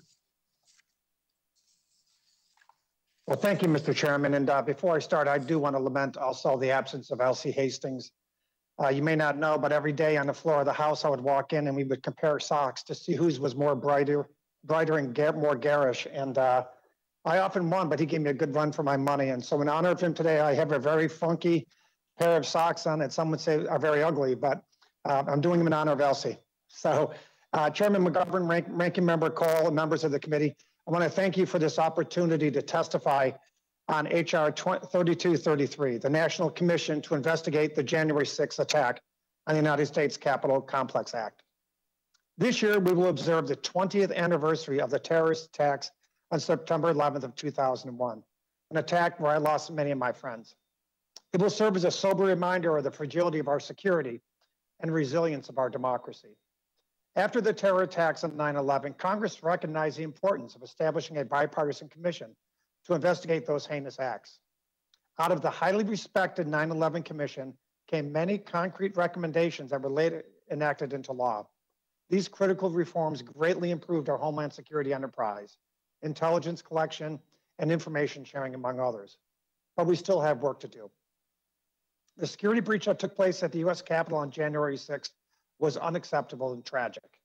It was a major breakdown in information sharing and preparedness, much like the shortfalls that existed prior to 9/11. Unfortunately, we know the Capitol remains a target for extremists of all ideologies, as we also witnessed during the April 2nd vehicle attack at the Capitol that took a Capitol police officer's life. H.R. 3233 would create an independent, bipartisan commission to investigate and provide findings and recommendations on the January 6th attack, including information sharing gaps, decision-making, and other bureaucratic failures, as well as security vulnerabilities as a whole in the Capitol complex. Modeled after the 9/11 Commission, this bill creates a 10-member panel with 5 commissioners appointed by each party and equal subpoena authority. Appointed commissioners who cannot be current government employees must have significant experience in at least 2 of the following areas: government service, law enforcement, civil rights, civil liberties and privacy, the armed forces, intelligence, Counterterrorism, cybersecurity, technology, and law has nothing to do with which party you're in. It has to do with your qualifications. The commission's report, which must be agreed upon by a majority of commissioners, will include findings and recommendations to prevent future attacks on our democratic institutions and improve the security of the Capitol. The December 2020 deadline allows for a much shorter timeline than originally proposed, and for good reason. The American people and the Capitol Police deserve answers and improvements as soon as possible to ensure nothing like this ever happens again. As I have called for since the days just after the attack, an independent 9/11 style review is critical for removing the politics surrounding January 6th. We all know there's a lot of politics surrounding January 6th. And for focusing solely on the facts and circumstances of the security breach at the Capitol, as well as other instances of violence relevant to such a review. I can't state this more plainly enough. This is about facts. It's not about partisan politics. It's about making the Capitol Police Complex stronger. It's about making the Capitol safer. And it's about making the Capitol Police Department or officers, which by admission is a very dysfunctional group right now with 92% of their members having no confidence in their leadership, going to make them better. We have to make them better. We owe it to the line people who risk their lives to protect us every single day. I want to thank the strong partnership with Chairman Thompson. In short, he's a good man, and he's a fair man, and he wants to do the right thing, and he did the right thing here. We were able to rise above the politics and turn the initial partisan proposal into a reasonable, nonpartisan bill. Now, H.R. 3233 is nearly identical to the original commission bill, H.R. 275, that Ranking Member Davis, Comer, and I, along with 28 other Republican co-sponsors, introduced on January 13th, 6 days after the attack. I can't say enough how much I appreciate Chairman Thompson's robust collaboration and strong commitment to working together on this effort. The American people expect Congress to put partisanship aside for the sake of our homeland security. That is exactly what this bill does. This is exactly what Chairman Thompson and I did, and I'm very proud of it. And for that, I'll take any questions you have, and I yield back. Thank you very much. I want to thank both of you. You know, and again, I look forward to supporting the bill when it comes to the floor. And look, I think you did everything that reasonable people would expect you to do, and that is to reach an agreement here, to come up with a proposal that is nonpartisan, again, very much all after the 9/11 Commission, to establish the truth. So you did everything everybody expected you to do, except some people expected you to fail. Some people expected that you would not work in a bipartisan manner. Some people expected you would not, or maybe some people were hoping you would not come up with a bill like the one you came up with. You know, I'm looking at, I'm listening to some of the, all of a sudden, criticism of your work. One was that somehow this would interfere with the ongoing judicial proceedings. And I'm looking at the bill here, and if I'm reading this correctly, it says that you're to examine and evaluate evidence developed by relevant federal, state, and local governmental agencies in a manner that is respectful of ongoing law enforcement activities and investigations regarding the domestic terrorist attack upon the Capitol, regarding the facts and circumstances surrounding such terrorist attack and targeted violence and domestic terrorism relevant to such terrorist attack.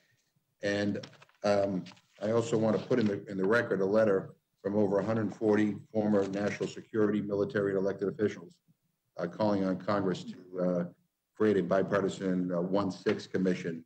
But in their letter, they talk about in the wake of September 11th, the administration and Congress jointly acknowledged that the attack causes were complex and that an independent and well-equipped commission was an essential tool to aid the federal government. Congressional inquiries, law enforcement activities, and national commission not only worked in parallel, but critically complemented each other's necessary work. I just ask both of you, I mean, can you respond to the questions that some have raised, that somehow this will interfere with important ongoing investigations or work? I'd be happy to take that if you like. I was been in law enforcement for 20 years before I was a in Congress, and criminal investigations always reign supreme. And there are safeguards built into the system. But in order to really look at that allegation or that position, think back to 9/11 Commission. They were full bore investigating what happened after the commission. There was prosecutions that happened. There were things that happened afterwards, investigations all over the country. There were subpoenas everywhere. There was a worldwide search for the perpetrators that survived that attack, and they were brought to justice. And the commission did not follow up any of that when they were doing theirs. And I see the parallel here being very similar. Like you said, in the bill itself, there is reference to acknowledging those investigations and prosecutions and not interfering with them. Well, there's procedural safeguards that ensure that for sure, including the Fifth Amendment. But on top of that, you have precedent from the 9/11 Commission, where these people that aren't going to be on this commission will be able to work around those constraints. And I don't view them as constraints at all, because really what we're looking at is, in my opinion, more important than anything is, how did this happen? How did we fail to act on the intelligence we knew was there? How were we not ready at the Capitol? And why in God's name did we put these poor Capitol Hill police officers in an unwinnable situation where 140 of them were injured, along with Metropolitan Police officers? That's the real nub of this. It's not a political considerations or the people being held accountable. We're not a criminal investigatory body. We're a body to try and make the Capitol safer and make the Capitol Police Department much, much, much better, and to find out what help they need going forward. That's how I see it. I yield back. Mr. Chair, the criminal justice system is working. Those 458 individuals who are being charged criminally should be. We are not in that process, but more importantly, we have to look forward in anticipation of what might happen again. And part of this commission's challenge is to look at the facts and circumstances that got us to January 6th, and to the extent practicable, try to alleviate them. So we're not in the way. One of the sayings, you can walk and chew gum at the same time.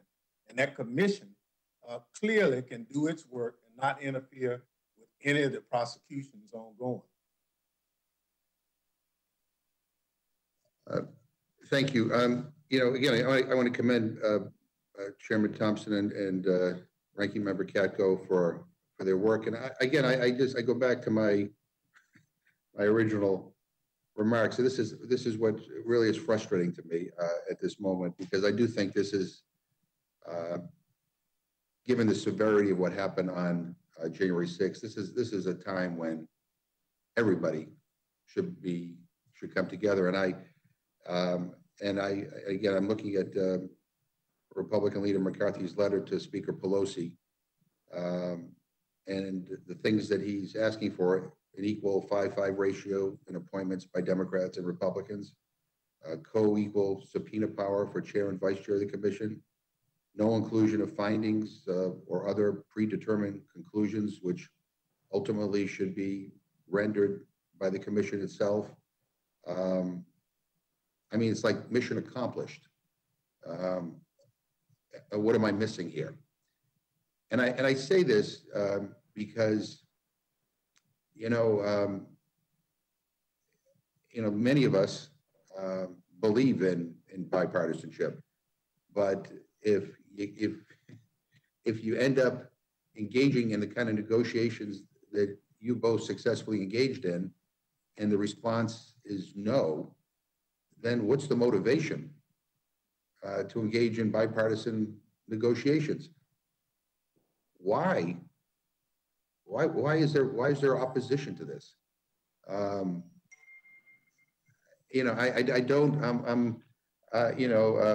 Mr. Katko, what's missing here that's so substantive and so big a deal that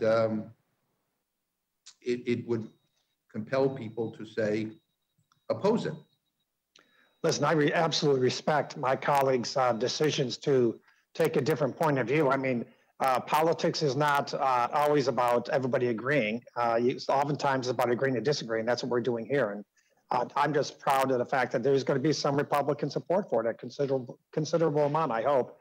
But regardless, I just know that in my heart, that from what I see from my perch with Benny on top of the Homeland Security Committee, that for us to lead on this is important, and that's what we're doing. Well, there's no question, Mr. Chairman, Yes. that was give and take. We really want the bipartisan nature of this commission to be the gold standard for how we go forward. We made every effort. In all reality, I gave more to try to make this work. And you can see from the documentation that that's what I did, because I've been on the Homeland Security Committee ever since it was a select committee. I know the importance of what this commission means to the security of this country. So it's important that Democrats and Republicans put aside the partisan definition, because generally, when the bad people show up, Mr. Chairman, they don't ask party affiliation. Right. They just want to hurt Americans. When those individuals attacked the Capitol, they came for the vice president, who was a Republican. They came for the speaker, who was a Democrat. You know, they came for what we represent as a nation. And I think that's what we have to defend by having this commission front and center and providing advice and counsel to Congress. No, and I appreciate that, Chairman Thompson. And I've sat in on many of the chairman's meetings and leadership meetings with you. And I know that there were some on our side who was like, you know, why give this and why give that? Or why should we do this? Or why should we do that? And I'm sure the Republicans had the same conversations on their side. But both of you, Chairman Thompson and Ranking Member Katko, actually came together and put this institution and put this country first. And I'm grateful. And I'm just, and again, I trust that hopefully there'll be a strong bipartisan vote on this. But again, I am a little dismayed with the minority leader's statement. I'm reading a quote now from that appeared in Politico from a Republican aide who described the bind that the minority leader was in. I quote him, he says, this is a Republican aide. I think Kevin was hoping that the Democrats would never agree to our request. That way the commission would be partisan and we can all vote no and say it's a sham operation, because he knows Trump is going to lose his mind over this commission. And and it's just so disheartening and disturbing to read that, given what we all saw. And given the fact that we have some colleagues who are denying that we all experienced even happened. So look, I've said enough. I just I want you both to know how much respect I have for you. And I think that the American people are grateful that you're doing the right thing. And these experts, not politicians, will issue a report, for history that hopefully will inform us in terms of how we should proceed, but also make sure the historical record is accurate. With that, I yield to my ranking member, Mr. Cole. Thank you very much, Mr. Chairman. I want to begin by echoing your praise for both these two members. I think that you both did work together in very good faith, and I think it is important that you came together with an agreement.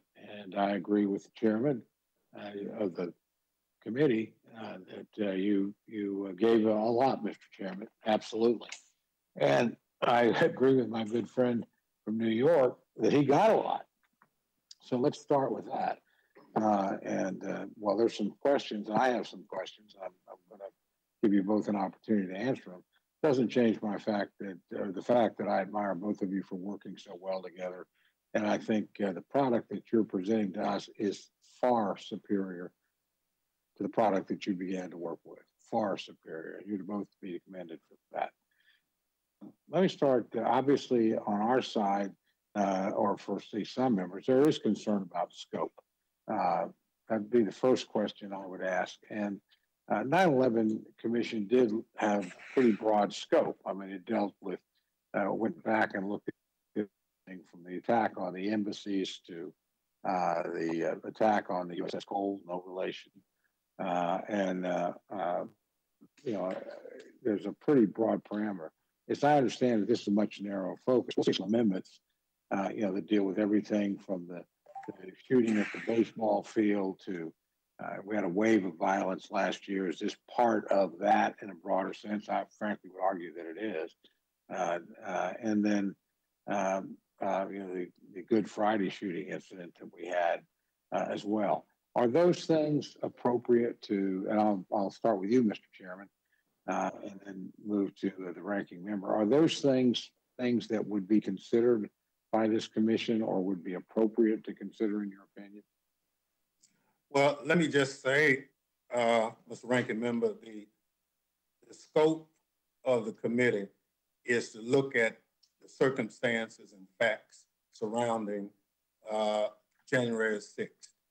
If the commission wanted to, they could, but it's clearly directed at January 6th. We have, in good faith, met Republicans, I think more than halfway on everything that's been said so far. So to try to, at the last minute, to stretch beyond January 6th is not the good faith that I had anticipated this commission being about. So I would say there's still potential to look at other things, but clearly if you saw, like every other American, what went on January 6th, you would be, and I know you are, quite upset at what went on, how it happened, and the fact that, Mr. Ranking Member, normally we'd have school children here right now throughout the summer, looking at the Capitol, tourists bragging about how we as a country have stood for so long, end of the year, with a product that we can embrace so that we can never, ever be challenged like we've been on January 6th. Mr. Chairman, before I go to Mr. Katko to give him a chance to respond, I share your anger. Mr. Reschenthal and I may well have been the last two members out of the Capitol because we were barricaded in the Minority Rules office until 3:40 or something like that. So with these folks beating at the door on occasion. So believe me, I understand exactly what you're saying and agree with it wholeheartedly. I do think when I'm asking a question, I hope you don't regard it as bad faith because it's certainly not meant to be. This is my first chance to participate in forming, and that's true with other members that have offered amendments. So while you two have come to an agreement, and I respect that, and I do think you worked well together, and I do think you significantly improved the body, with all due respect, you're not the last decision makers or the only here. Other members get the opportunity to offer amendments, raise questions, and express concern. So that's what we're doing here. That's what I'm about. And I say that with no disrespect to you, no disrespect to my friend, Mr. Castro. I think you both did a good job. But I also don't think the 9/11 Commission, you know, sprang from a couple of negotiations. There was a lot of interplay between members and frankly, between the two bodies. And that body that we're all praising,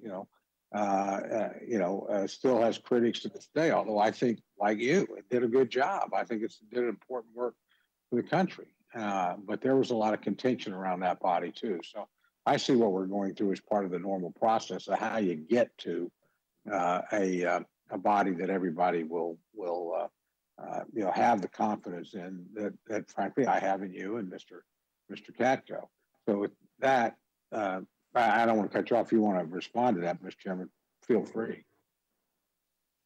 Well, you know, you had the luxury of being in one of the leadership offices.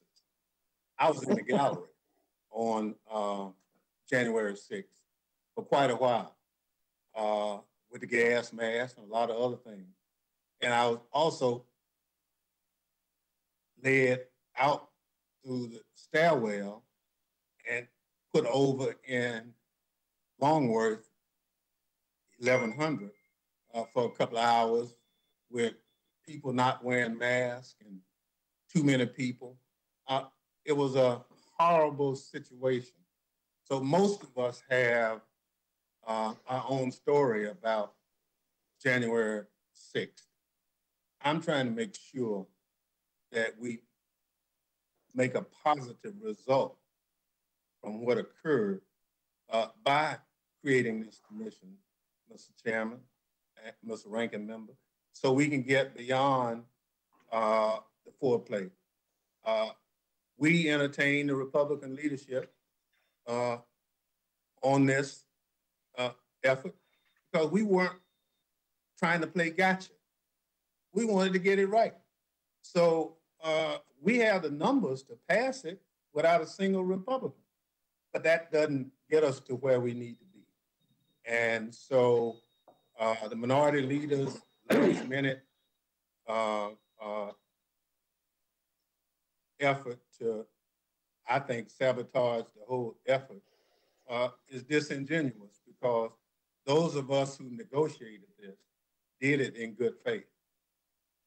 Mr. Chairman, as I said, I don't have any doubt about that whatsoever. And I think the product is considerably better than the one that you began with. Although I will correct you on one front. If you think the Minority Rules Office is the leadership office, come down and see us sometime. There's no security there. And that was no fun place to be either.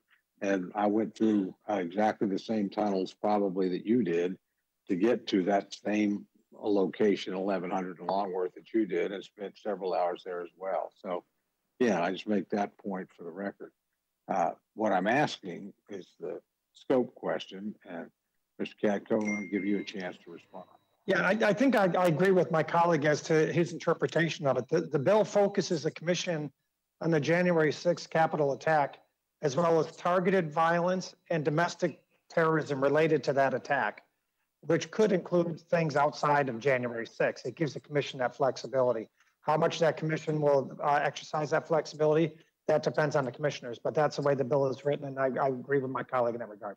Okay, let me ask you a second question, and you both spent a good deal of time talking about, we obviously have, and I respect both of your backgrounds and your thought about this, particularly yours, Mr. Katko, because you were in law enforcement. We do have lots of other investigations going on.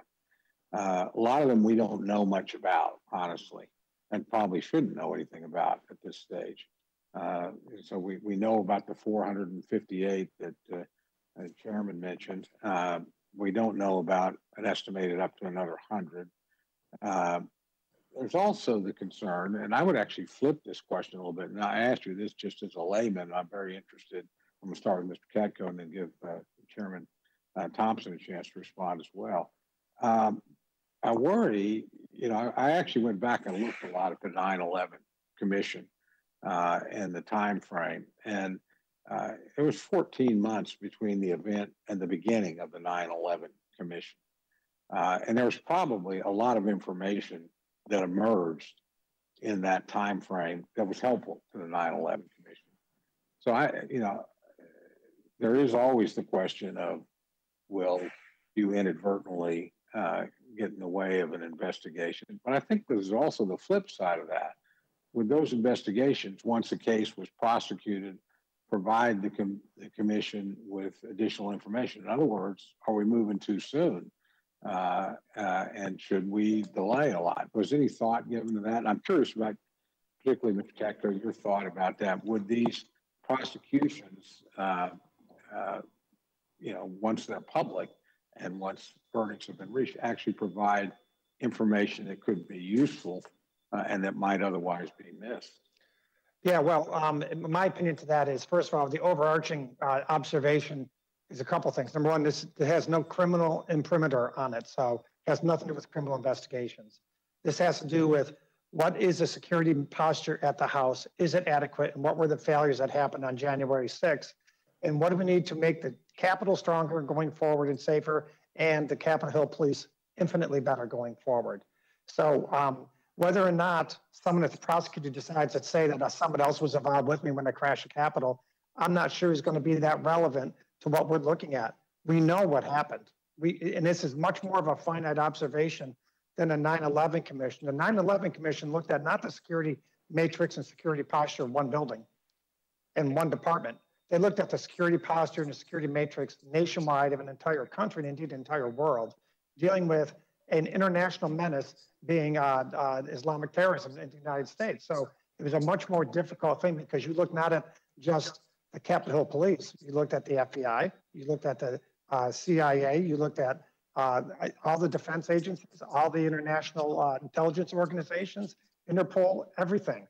It was a much more complex thing. So what I like about this commission bill is laser focused on just what I said. And because of that, I think the timing is important.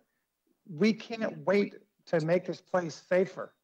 We need to do it now because people, especially bad guys in the international criminal community, see a weakness in the United States, they tend to exploit it.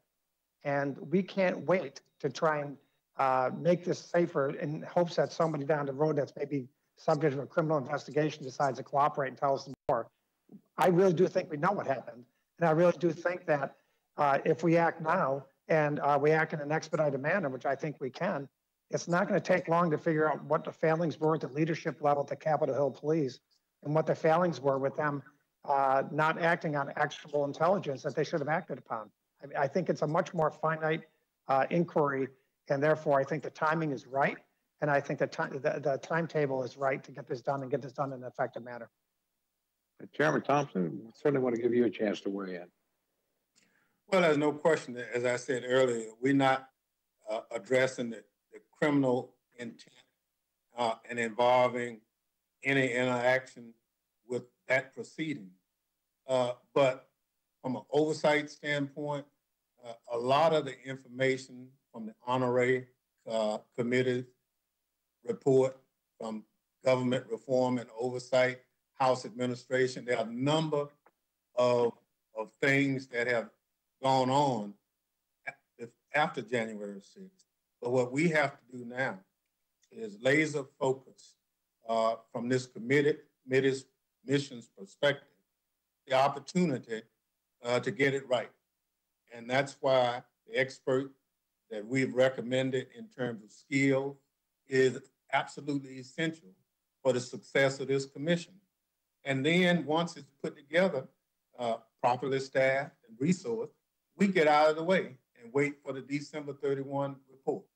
And so that's the spirit in which it was developed, and that's the spirit in which Ranking Member Katko and myself come before Rules Committee today. One more question. I'm curious if, and this certainly isn't a requirement for us to act as a body, but I'm just curious, have either of you had any discussions with the Senate? What's your assessment of, I mean, clearly for this thing to become law, it has to pass both bodies. And I'm just curious if that process has begun and, you have any sense of what the response is over there. Mr. Chairman, I'll start with you and then I'll move to the ranking member for a response. Well, Mr. Ranking Member, I learned a long time ago not to count your chickens before they hatch. So I'll just leave it at that. Even though said, Mr. Chairman. Even though I'm not a farmer, I totally agree. Well, does that mean you haven't had any discussions? And again, I wouldn't necessarily expect you to. I'm just curious. We have, not to my knowledge, not in depth. No. Okay, and that's fair enough. Let me see if I had anything else here.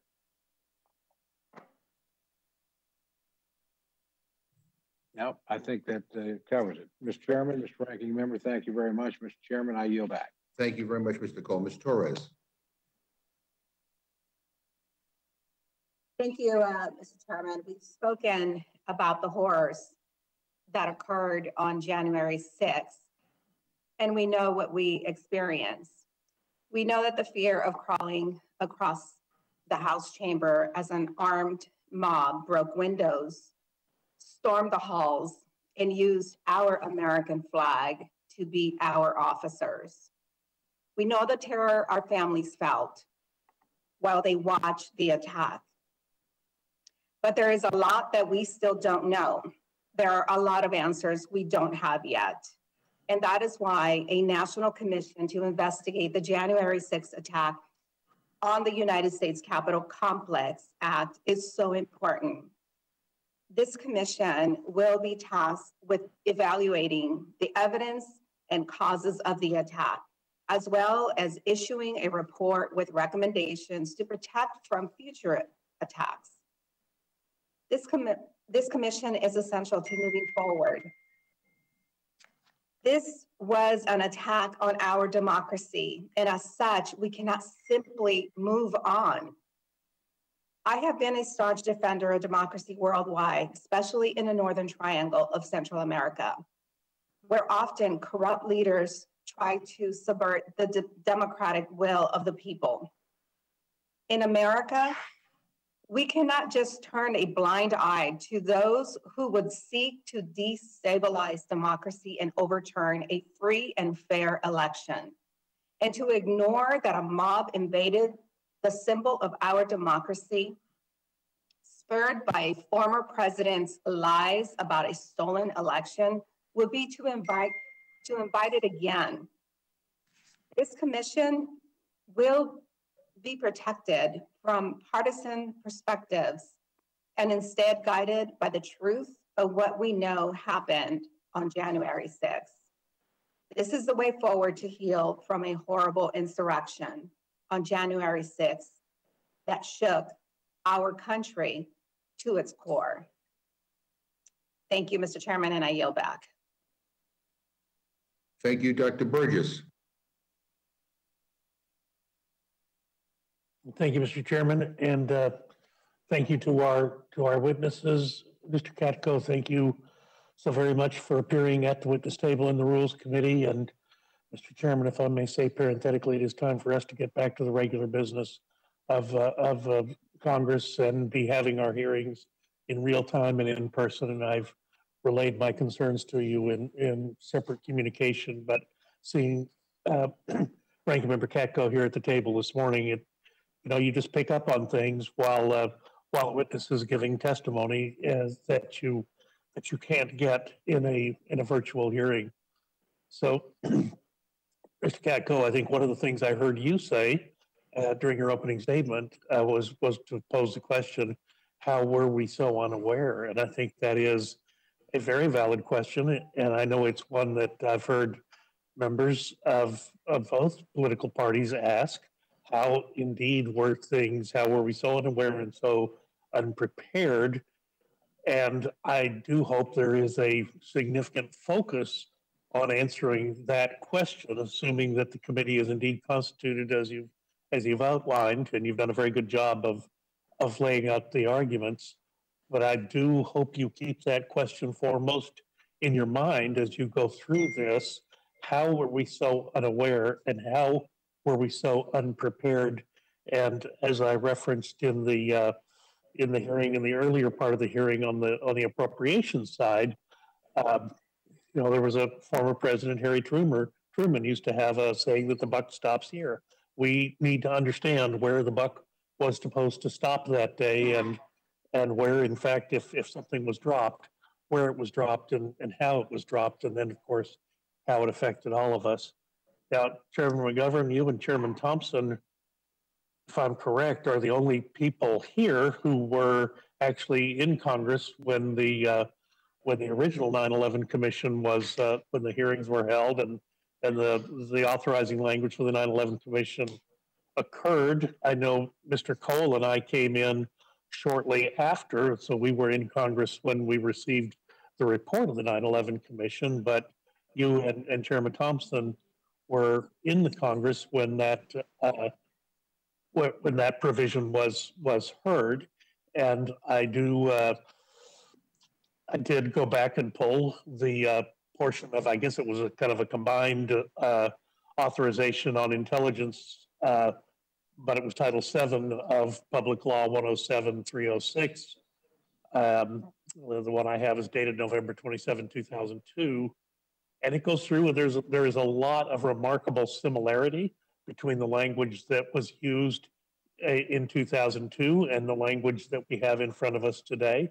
there are some differences, and I really would like to ask both of our witnesses about some of the differences as I've encountered, because I think they're relevant to what other people may be wondering.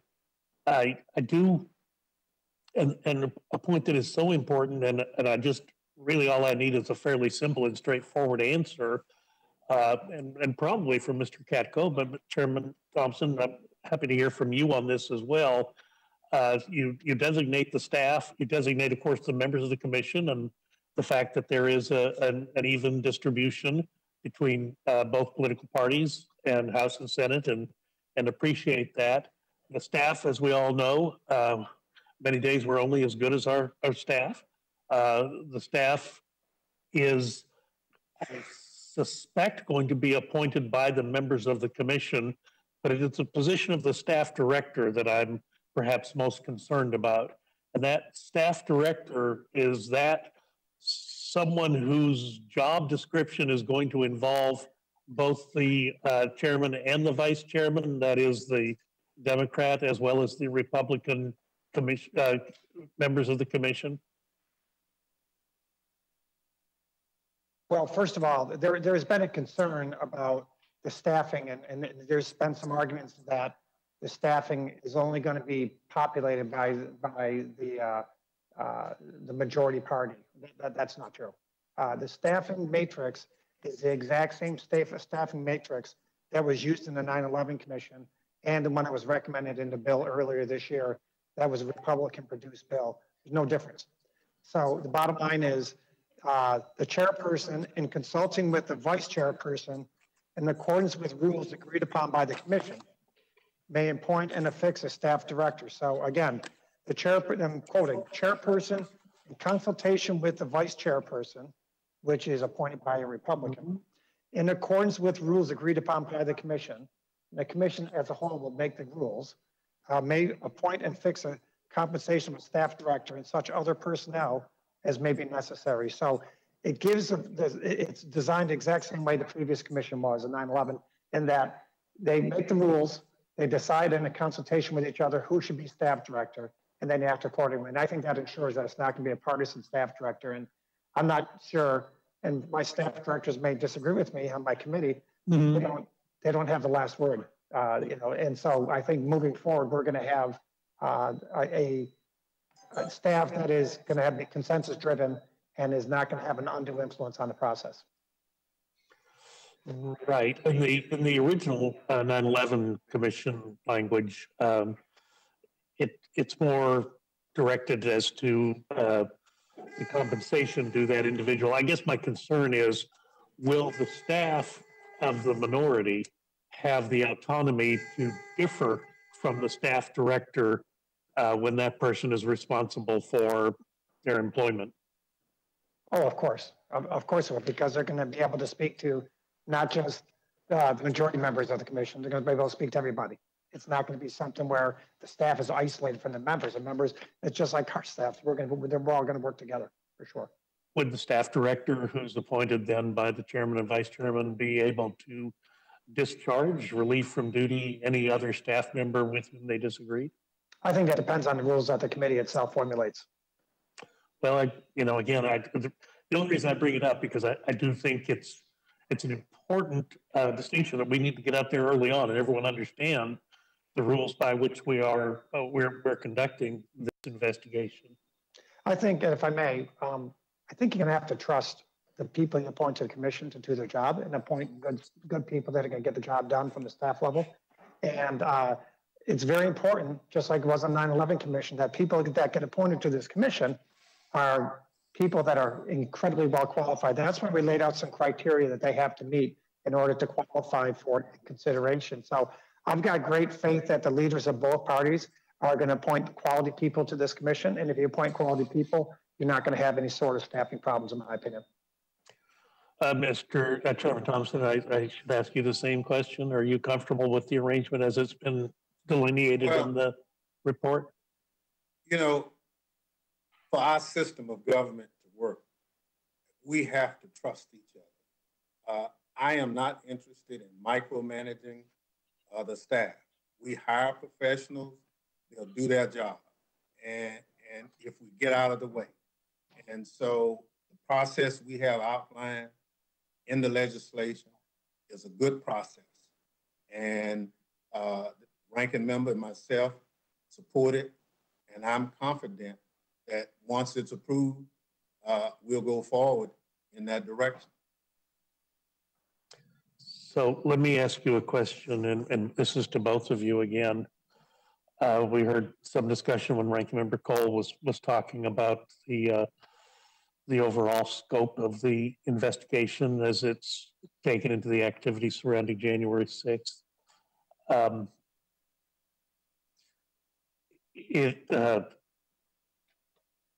Do I understand correctly that this commission will not be restricted if it determines that it's necessary to go outside the activities of that day? The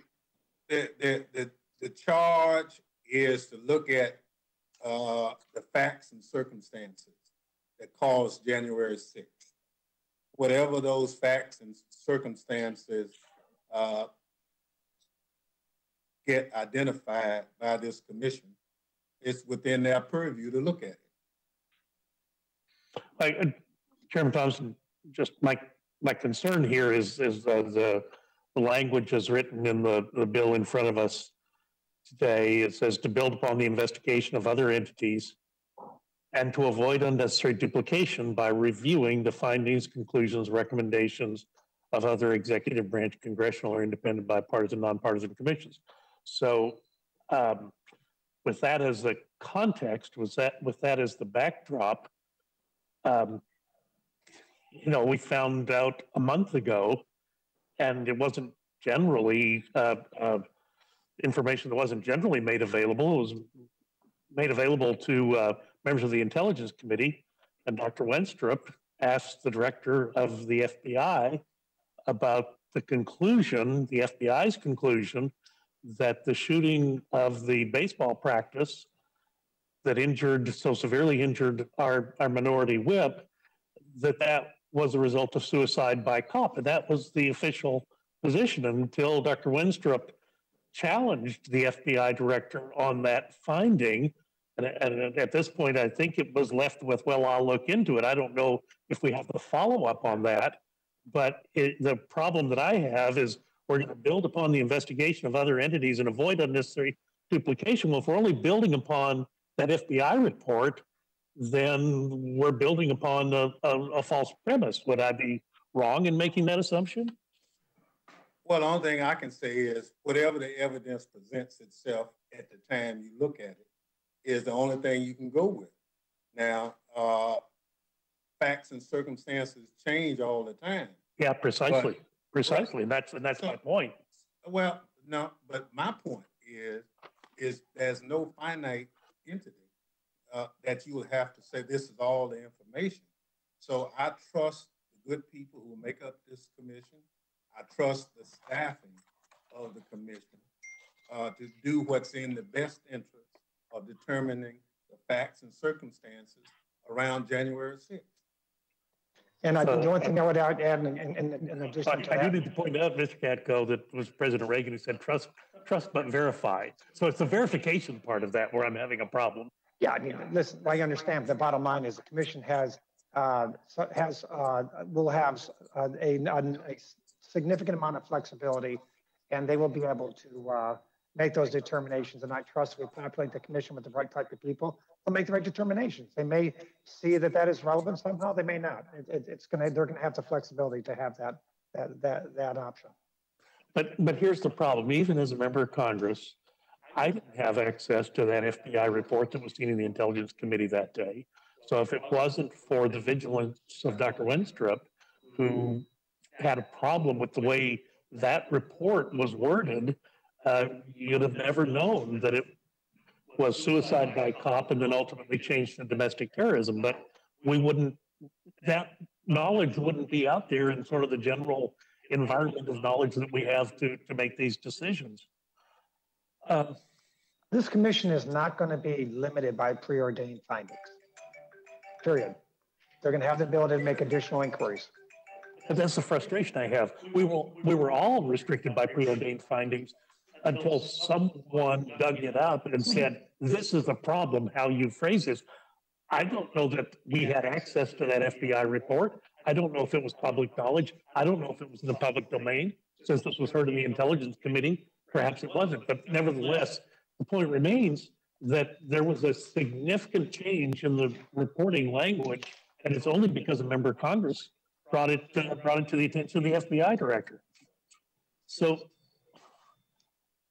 let me ask you this,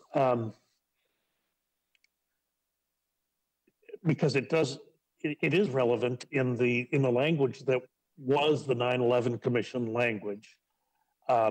Specifically, they talked about the relation of the Intelligence Committee's inquiry, and the statement in the original language of the 9/11 Commission was first review the information compiled by and the findings, conclusions, and recommendations of the joint inquiry, and after that review, pursue any appropriate areas of inquiry the Commission determines that the joint inquiry had not investigated or the joint inquiry's investigation of that area had not been complete.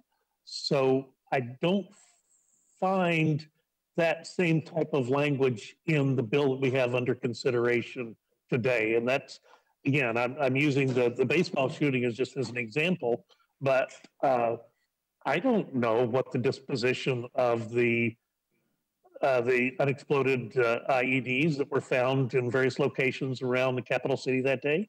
I don't know what the disposition of those investigations has been. So I guess my concern is I don't want us to narrow the focus so sharply that we aren't including some of those other things. I'm quite confident that the bill as written is going to give them the flexibility they need to look at all events that occurred on January 6th, as well as all events that they deem are relative thereto. Chairman Thompson? I agree with the ranking member. You only know what you know, and if the investigation at that time, if the investigation at that time says one thing, and 6 months after the report is submitted, you learn new evidence, you amend the report. But I just trust the staff, I trust the members who make up this commission to look at the facts and circumstances around January 6th and come back with a quality product. Thank you. I pray that you're correct. I just, what concerns me, Mr. Chairman, before I yield back my time, what concerns me is that flexibility was built into the language of the initial 9/11 authorization. And I don't see that flexibility built into the language that we're discussing today. If anything, there seems to be an avoidance of that type of flexibility. But I thank our witnesses for being here. I thank them for their serious efforts on what is a very serious problem, and I'll yield back. Thank you. Mr. Perlmutter. Thanks, Mr. Chair. And I just want to begin by saying to Mr. Katko, I thank you for your guts. I thank you for your fidelity to America and to the Constitution. And I want to say to Mr. Thompson, my chairman from Homeland Security many, many years ago, thank you for your leadership, sir. You said something that was in one sentence, summed it up for me. You said, they came for the vice president, who's a Republican. They came for the speaker, who's a Democrat. But what they really came to do was hurt America. And this whole thing gets me so angry and upset because we should all be together on this. There should not have been a letter from the minority leader, and I understand we're all entitled to our own perspectives and things, but as a group, we were attacked. And we need to act as a group in response. The country was attacked. And so, Mr. Thompson, if were there things,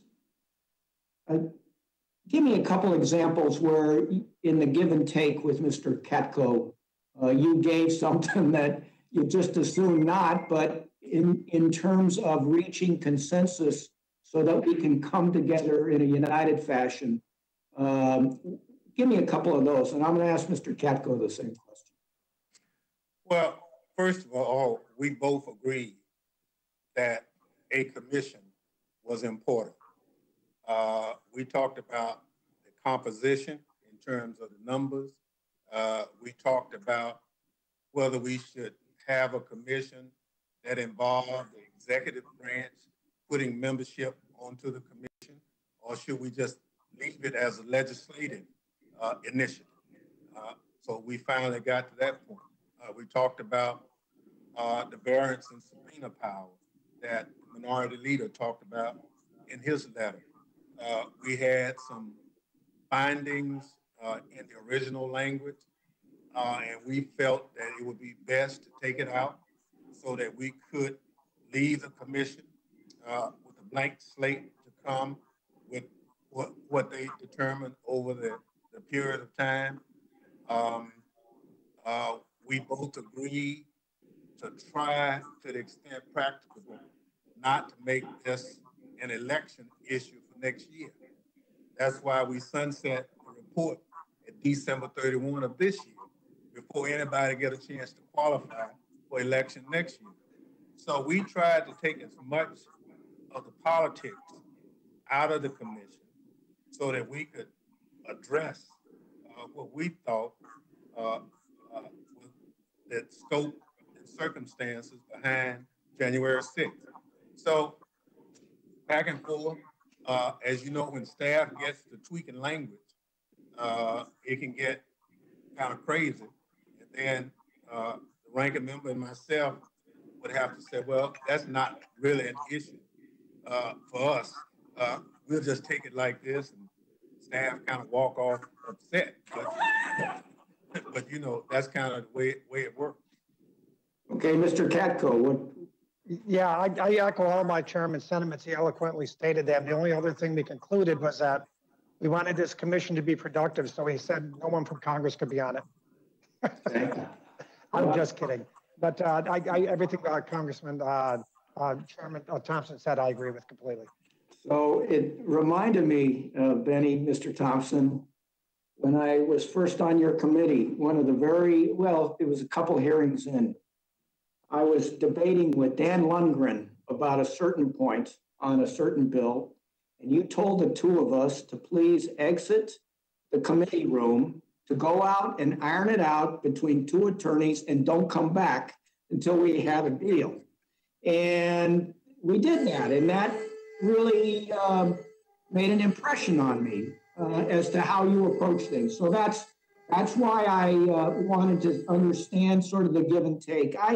I guess my fear here, and I'm saying this to the whole committee, but particularly to my Republican colleagues, Chairman McGovern read that little quote from a staffer who wondered about what this was going to do with Mr. Trump's temper and all of that.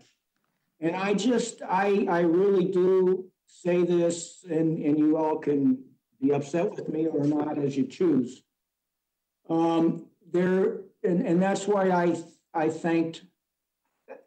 I'm fearful of an allegiance to Donald Trump, who, in my opinion, is a miserable person and was a lousy leader. Others might have a different opinion of that, but allegiance to him, I think this product that you two have put together as allegiance to America, as allegiance to the country, as allegiance to the Constitution. And I think we all just need to step back, whether I'm a Democrat and I think Barack Obama or Joe Biden can do no wrong. At the end of the day, I've got to be, the fidelity I feel must be to this country. And I'm fearful. I didn't get a chance to say anything on the funding for hardening the Capitol and supporting the Capitol Police, but Mr. Reschenthaler and I had some debates about this last week. And I just feel like we've got to condemn what happened. We've got to get to the bottom of it. We've got to support our police. We've got to support this commission, and we have to do it as one, as e pluribus unum. And I'm going to yield back to the chair. Thank you, Mr. Reschenthaler. Thank you, Mr. Chairman. I'd just like to associate myself with the ranking member's remarks, and for the sake of time, I'm going to yield back. Thank you. Mr. Raskin.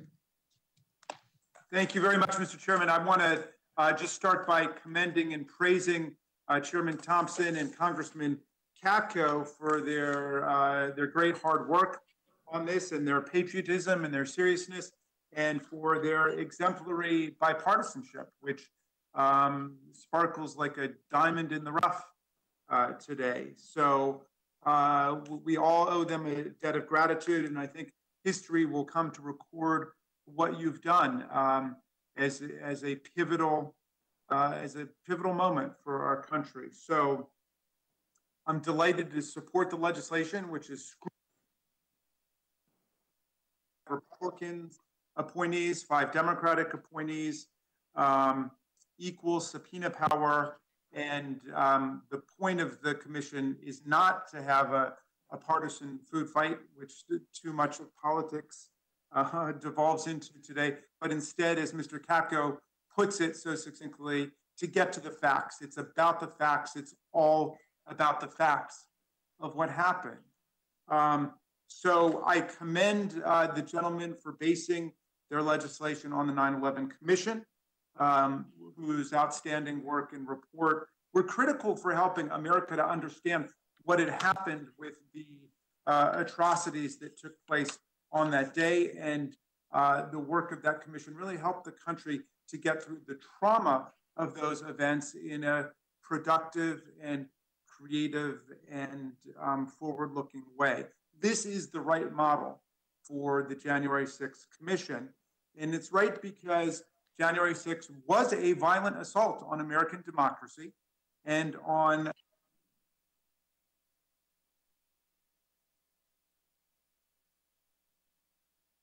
I think, Jamie, you have to unmute.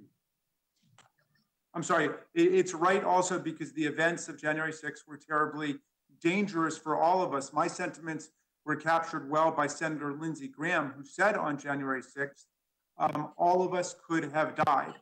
They could have had a bomb. And as we know, there were explosive devices left at the Democratic National Committee and the Republican National Committee on that day.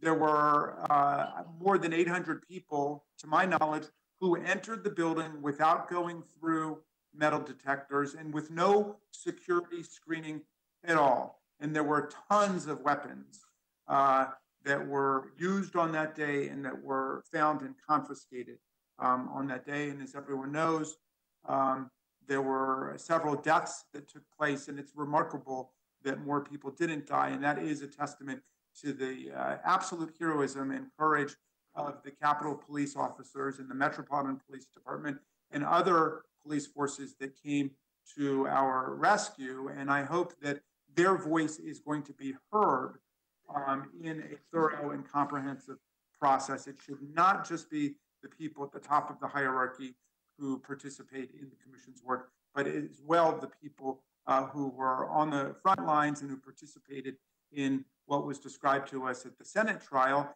as medieval style warfare, with waves and waves of people coming in and attacking our officers. And we know that there are officers who had their eyes gouged.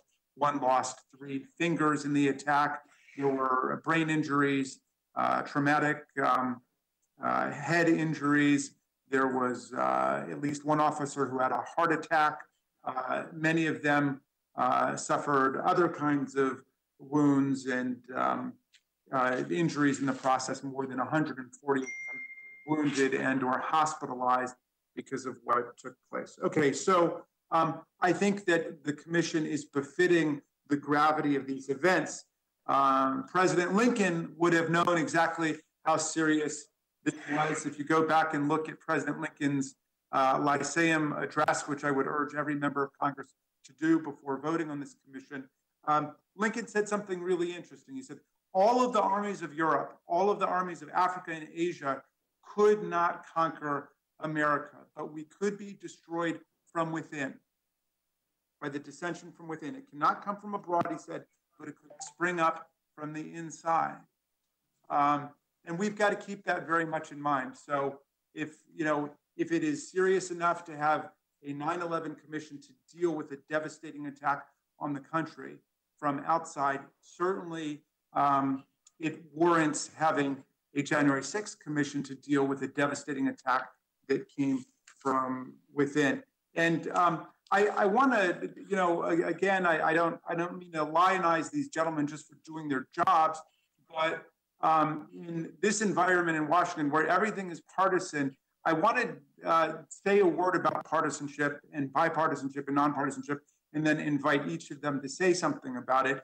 Look, we shouldn't play make-believe and we shouldn't pretend to be naive. We know that a lot of what goes on in politics deals with partisanship. When we run for office in America, we run as part of political parties. That's part of our system under the First Amendment.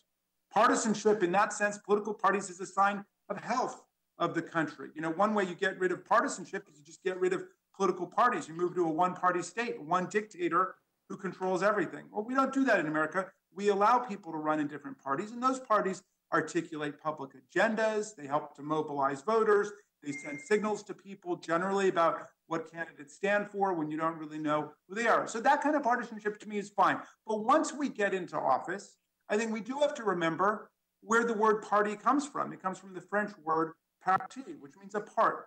Our party is just part of the whole. We got to try to look out for the whole. And you know what? We know how to do that. Every member of this committee, every member of the House knows how to be nonpartisan, I think, because we do it when it comes to constituent work. Someone calls my office, they need help on VA benefits or Social Security or Medicare, Medicaid. We never ask them, are you a Democrat? Are you a Republican? Are you an independent? We just say, that person's one of my constituents. That word means a member of that constituent. They're part of who I am and part of what my leadership is. And so I want to commend Mr. Capco and Chairman Thompson for bringing that mentality to this issue, because it really doesn't have to do with partisanship. As the chairman said, all of us were attacked on that day. All of us could have died. We could hear them yelling, hang Mike Pence, hang Mike Pence. And they set up a gallows outside. They were trying to assassinate the Speaker of the House. They thought that they could engage in vigilante justice and take these people away and, dispense with them, which is what some of their forebears did in Michigan when they had a plan to kidnap the governor of Michigan. So this is very serious business. It's an attack on the constitutional order. So I just want to commend the gentlemen and invite them to reflect on the work they did and how they weren't thinking about it in terms of the next election or the executive branch or a former executive, whatever. They were thinking about it as American public servants. And I want to know, what made you guys different? And perhaps I could start with you, Chairman Thompson, and then come to you, Mr. Capco.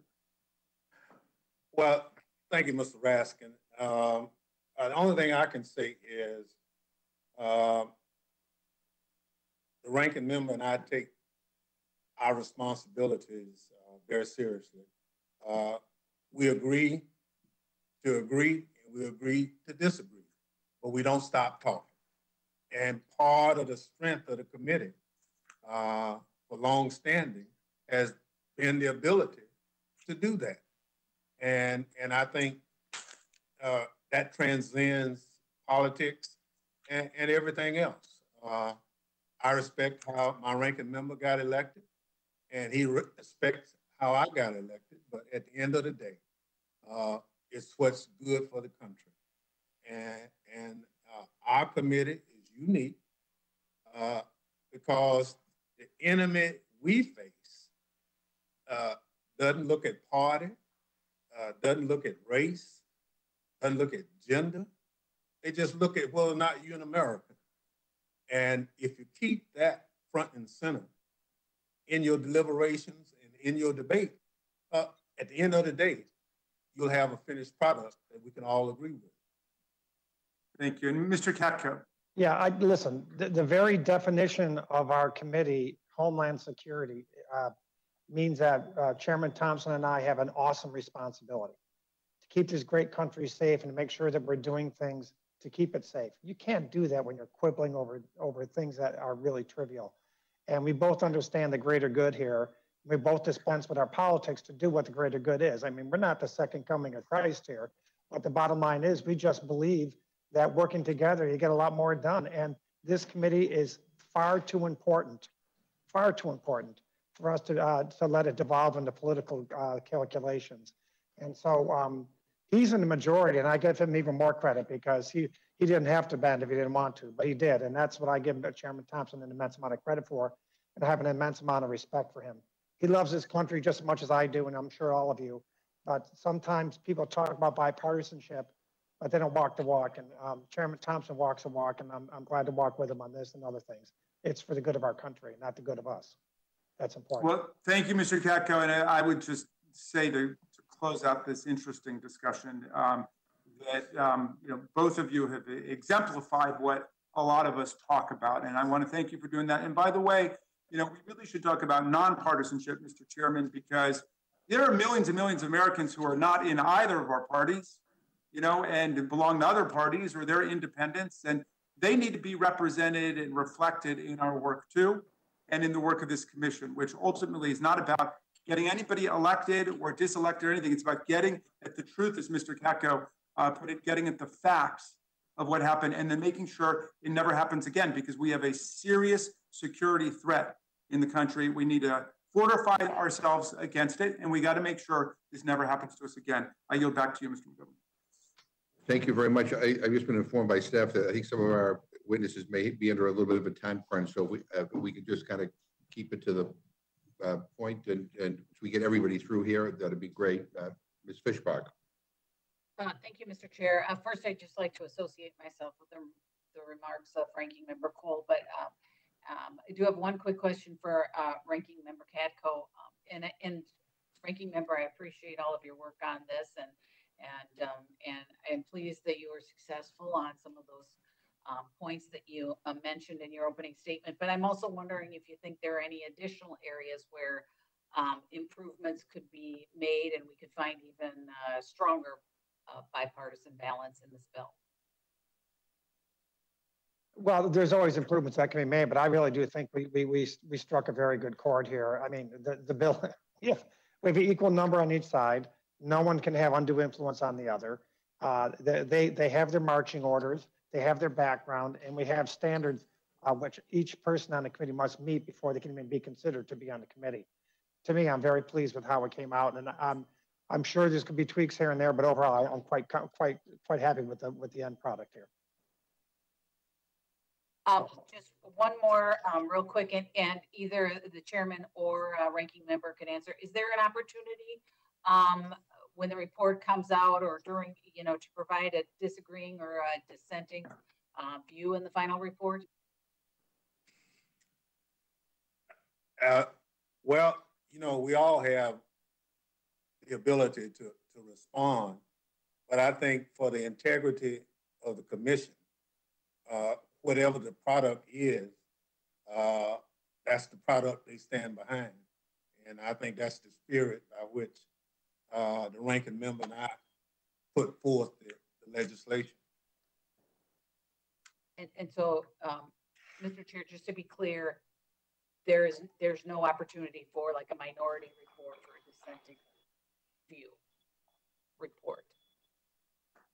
Well, if the minority members on the committee, which there's no minority, but if there's a minority that feels strong enough that it should be included, then I think they would have to work that out themselves.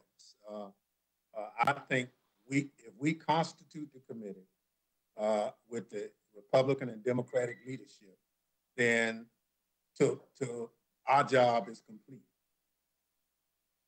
Yeah, I agree. They have the ability to do that if they want to, but I agree with Benny that I don't anticipate there being severe differences. All right. Thank you, Mr. Chair, and I yield back. Thank you very much. Ms. Scanlon. Thank you, Mr. Chairman, and thank you so much to the chair and ranking member from Homeland Security for recognizing the importance to the country, to our constituents, to having a shared truth and a shared understanding of what happened on January 6th. Just 2 quick points. We've had a lot of hearings already about what happened on January 6th, but they've been siloed.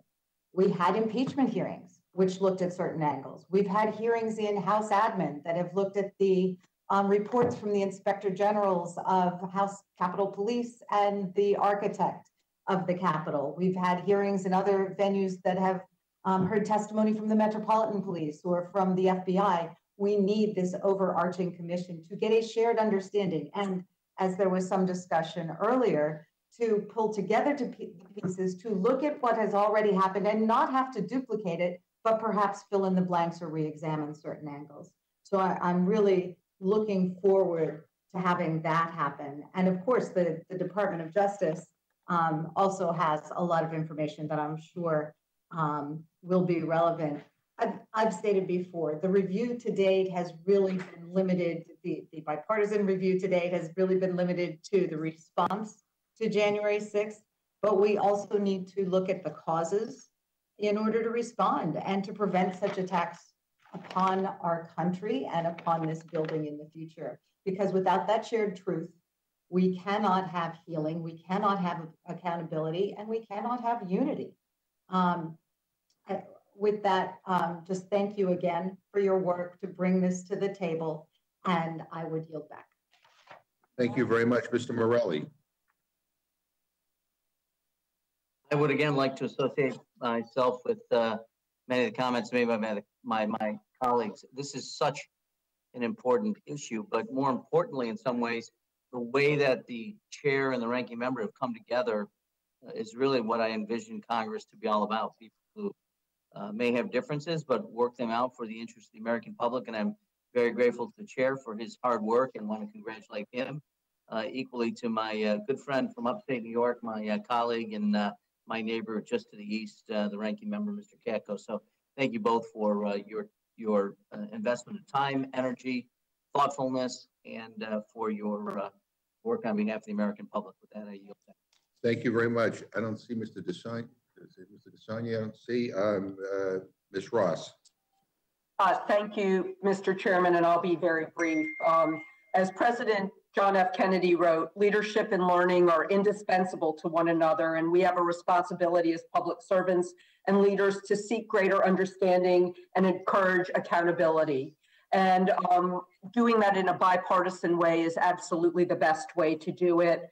All members, regardless of their party, take the same oath to defend the Constitution against all enemies, foreign and domestic. And I want to applaud Representatives Thompson and Katko for introducing this important bipartisan bill. And with that, I yield back.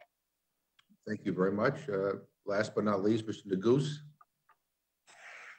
Thank you, Mr. Chairman. I just want to echo your comments at the outset of today's hearing, and I want to say thank you to Chairman Thompson and to Representative Katko for their incredible leadership and their moral courage in terms of working together on a bipartisan basis to come up with a package, in my view, that is eminently reasonable and a commission structure that I think will enable this commission to ultimately do its important.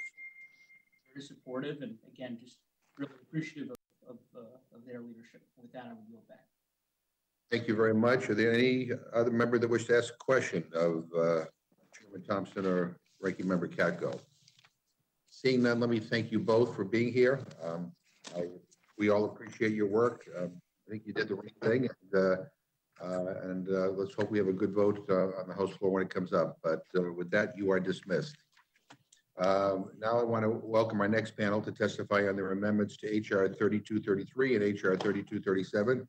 Representative Wenstrup of Ohio and Representative Crenshaw of Texas. And we'll begin with Mr. Wenstrup.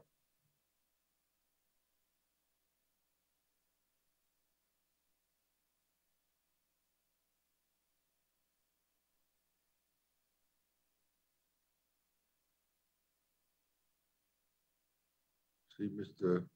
Wenstrup is. If we don't see Mr. Wenstrup, maybe we'll go to Mr. Crenshaw for us. We'll wait for Mr. Wenstrup to appear. So Mr. Crenshaw, the floor is yours.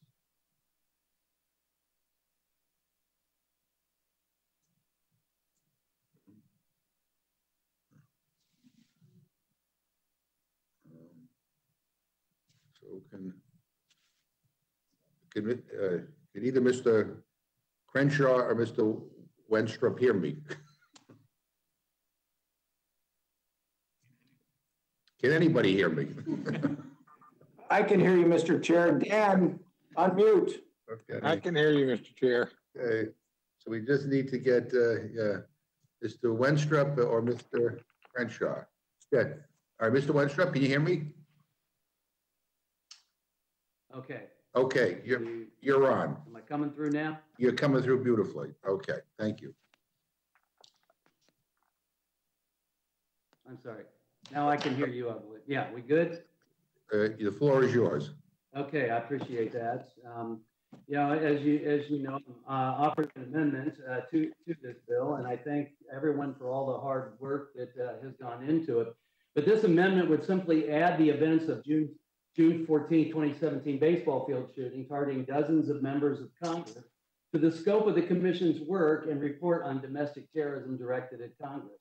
It adds at the end of section 3, paragraph 1, the following: and to investigate and report upon the facts and causes related to the June 14, 2017 domestic terrorist attack on members of Congress. Now, as I look at the committee there today, to no one's fault, I recognize that no one, I believe, on this committee were present that day at the baseball field. And, you know, I hold the events of January 6th as highly as I do the events of June 14, 2017, as well as what occurred on Good Friday. But a little background, on June 14, 2017, a gunman opened fire on members of Congress at a congressional baseball practice in Alexandria, Virginia, after staking out the locations for months. Members only survived due to the presence of Republican Whip Steve Scalise, who had a Capitol Police detail with him. Now, there is universal and undisputed recognition that Officers Crystal Griner and David Bailey acted admirably, and Congress can study the event to better inform Capitol Police's identification, preparedness, and response to future threats. These two officers, they were outgunned. He had a rifle and a handgun. They had two handguns, and for a while, they only had one handgun, and both Capitol Police were wounded, and there were 5 people wounded. There was 136 rounds fired.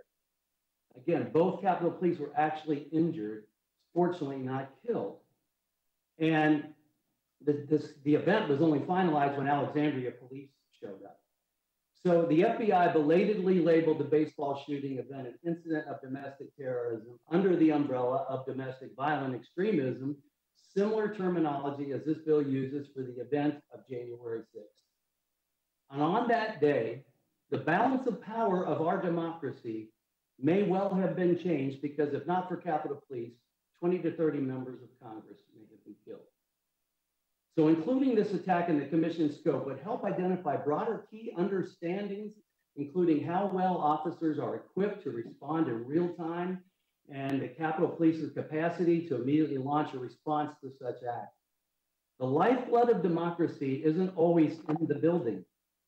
Protecting the building and all those in it, all those that work in it, is important. So by the commission including this attack in its report and possibly Good Friday attack, which, you know, for all we know, this guy may have loaded up a car full of explosives and performed a vehicle-borne IED type of event. But Congress can better be informed on how to identify the threats and prevent targeted domestic terrorism against members both on and off the Capitol Hill complex. We need to explore the vulnerabilities, the weaknesses, as well as the strengths. Capitol Police will appreciate it, and especially considering the danger that they are in, that their lives are in. We should be looking at all of these things. Paul Ryan, after the attack in June of 17, came on the floor of the House and said, an attack on one of us is an attack on all of us. This event needs to be considered as well. We need to look at our security vulnerabilities on and off campus. And I strongly encourage you to accept this amendment in fairness to all members and staff and all of those that participate in this democracy. And I think that it's very important that we address all these issues, and I would appreciate your support for this amendment. Thank you very much. Mr. Crenshaw. Thank you, Mr. Chairman and Ranking Member, for considering my amendments to HR 3237. I think this is a pretty common sense amendment. let me lay out the framework for everybody. I'm not sure the amendment would make sense if you just read it briefly. So Capitol Police have a special unit within them. It's called CERT, C-E-R-T, which stands for Containment and Emergency Response Team. Think of it like a SWAT team. And the problem with this SWAT team is that it can't actually respond to emergencies in a timely manner. And I speak to this from a tactical perspective. Okay, if I consider myself a quick reaction force of some sort, that means that my gear is ready to go and I have a response time that has been validated and practiced. They have no such thing. The reason they have no such thing is because they need to be recalled. They need to be recalled. They need to be able to check. They need to check out their weapons from the armory inside the Capitol. They need to check out special equipment. There's a couple people who have keys to those armories. They have to track them down, get them, then suit up, and then respond to whatever emergency is taking place. Now, these are our most highly trained tacticians, but they have no equipment with them. And so my bill looks to fix that. And I learned about all this after conversations with Capitol Police post January 6th. On January 6th in particular, when they responded to the recall, they had trouble getting into the Capitol. You can imagine why. Cities locked down, navigate traffic congestions. They're working their way through checkpoints. Once there, to assemble the specialized equipment, they ran into problems of access. Different items were stored in different locations. Some locations were locked. He was not accessible. Somebody who was on the front lines with the crowd in January on that day had the key, couldn't get in. So how do they fix this? If they had take-home vehicles, so they don't actually have police vehicles. They have to take their personal vehicles to the Capitol when they're recalled. Now, if they had police vehicles, say the way our K-9 units do, they would be able to run lights, they would be able to run sirens, they'd be able to much more quickly access what they need to get to a crisis. They would not need to find somebody to help them. We would also need their equipment to be secured and staged in those vehicles if they were to be a true quick reaction force, a true emergency response force. Now, it's worth noting, January 6th was not the first time that this problem happened, of course. My colleague just talked about the shooting, the GOP congressional baseball game shooting. That was another case where this recall system simply did not work. And what they did instead was, they had to go all the way back to the Capitol and then go all the way to Alexandria. And of course, by the time that actually happened, the situation was long over. So we got to address this problem. My amendment begins to address the problem by requiring a report on the cost of the vehicles, the necessary equipment, assessment of the effect of providing home to work vehicles, common practices and lessons learned from other specialized units, and a recommendation from the Capitol Police on obtaining and providing home to work vehicles for CERT members. So this report is just intended to help us understand the cost and effectiveness and will allow us to take appropriate action to ensure that Capitol Police CERT team has the equipment they need to accomplish their mission. Again, thank you all for your consideration and look forward to answering any questions you may have. I yield back. Thank you very much. I appreciate you both coming before the committee to testify. Are there any questions of the witnesses on the Republican side? Mr. Cole? Thank you, Mr. Chairman. I just want to, first of all, I support both the amendments and certainly hope that they're made in order. And I want to thank both the gentlemen for bringing them. And I want to say, I think this is really something that to really think about because, obviously there's a political dimension to January 6th, but I think both of these gentlemen are talking too about literally the nuts and bolts of how do you secure the place and how do you keep members safe. And I've reflected a lot on the fact that, and I say this not judgmentally at anybody, I don't think what happened here on January the 6th could have happened at the White House. In other words, I think the security is fundamentally different for the chief executive than it is here. And there may be good reasons for that. I mean, we all celebrate this being an open place and we all want people here and things of that nature, although there's certainly plenty of White House tours and it's not an impenetrable fortress, but it's much harder, it's much more secure than we are. So I just think these actually get us at something that's really important for any commission to consider. And particularly, both these gentlemen, sadly, and to their credit, have enormous experience in dealing with the consequences of this, or in Mr. Crenshaw's case, he's a highly trained warrior himself. And these are just practical things that I think probably any commission that's thinking about security of this building and the people that are in it. And we all wonder about, what's the appropriate security when we're away from the building, as was the case in the baseball game. What should we do? I don't know that any of these have ever been resolved. And I've often wondered about, again, how fortunate we were to have, Steve Scalise there. And people won't know this, but I will tell you, Mr. Chairman and the committee, when Republicans were transitioning to become the majority back in 2010, there were committees set up to look at a whole variety of things. One of them was security. I happened to be the vice chairman of that particular committee, broader scope, but that was one of the things we looked at. I remember the sergeant of arms at the time coming to talk to us all, and he said, there's really only one person in the chain of government that's important, and that's the speaker, because the speaker's in line for succession to the president. The rest of you, the functioning of government doesn't depend on the minority leaders and the whips and the conference chair. Then he said, and at that time, there was a great deal, there has been a great deal of threat of violence, and the former speaker, then the minority leader, now our speaker again, he said, but there's a lot of threats against the former speaker. So we think that she ought to have security too, and we all agreed with that.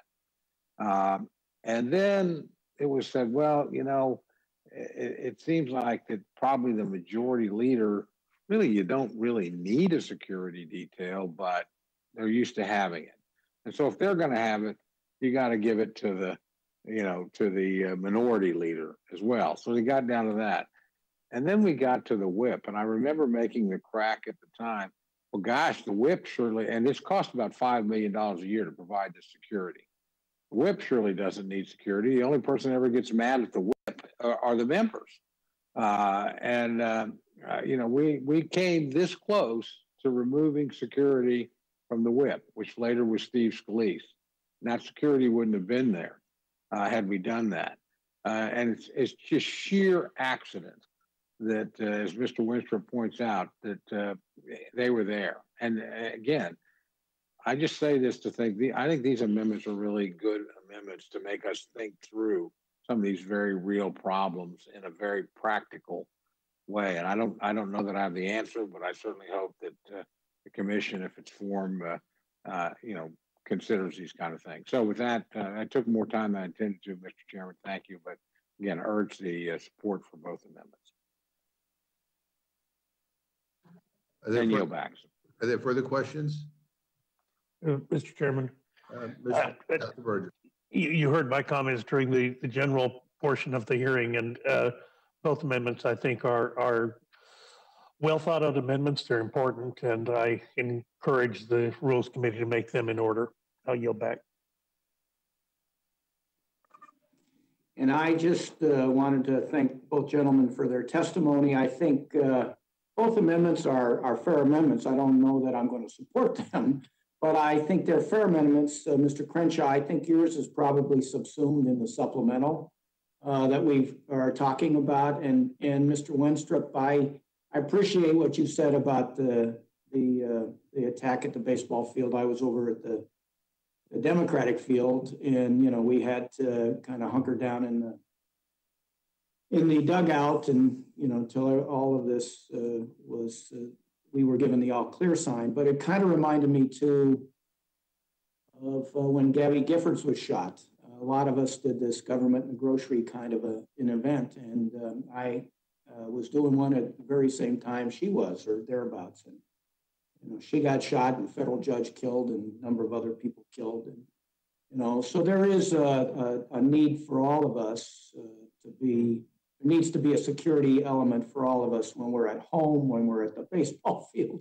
I don't know exactly how far it spreads, but I would encourage the commission, whether your amendment is adopted or not, to kind of just take a look at general security measures. And certainly I think the supplemental is designed to do that. And with that, I yield back. Thank you. For any further questions? Seeing none, I want to thank the witnesses for being here. You're now excused.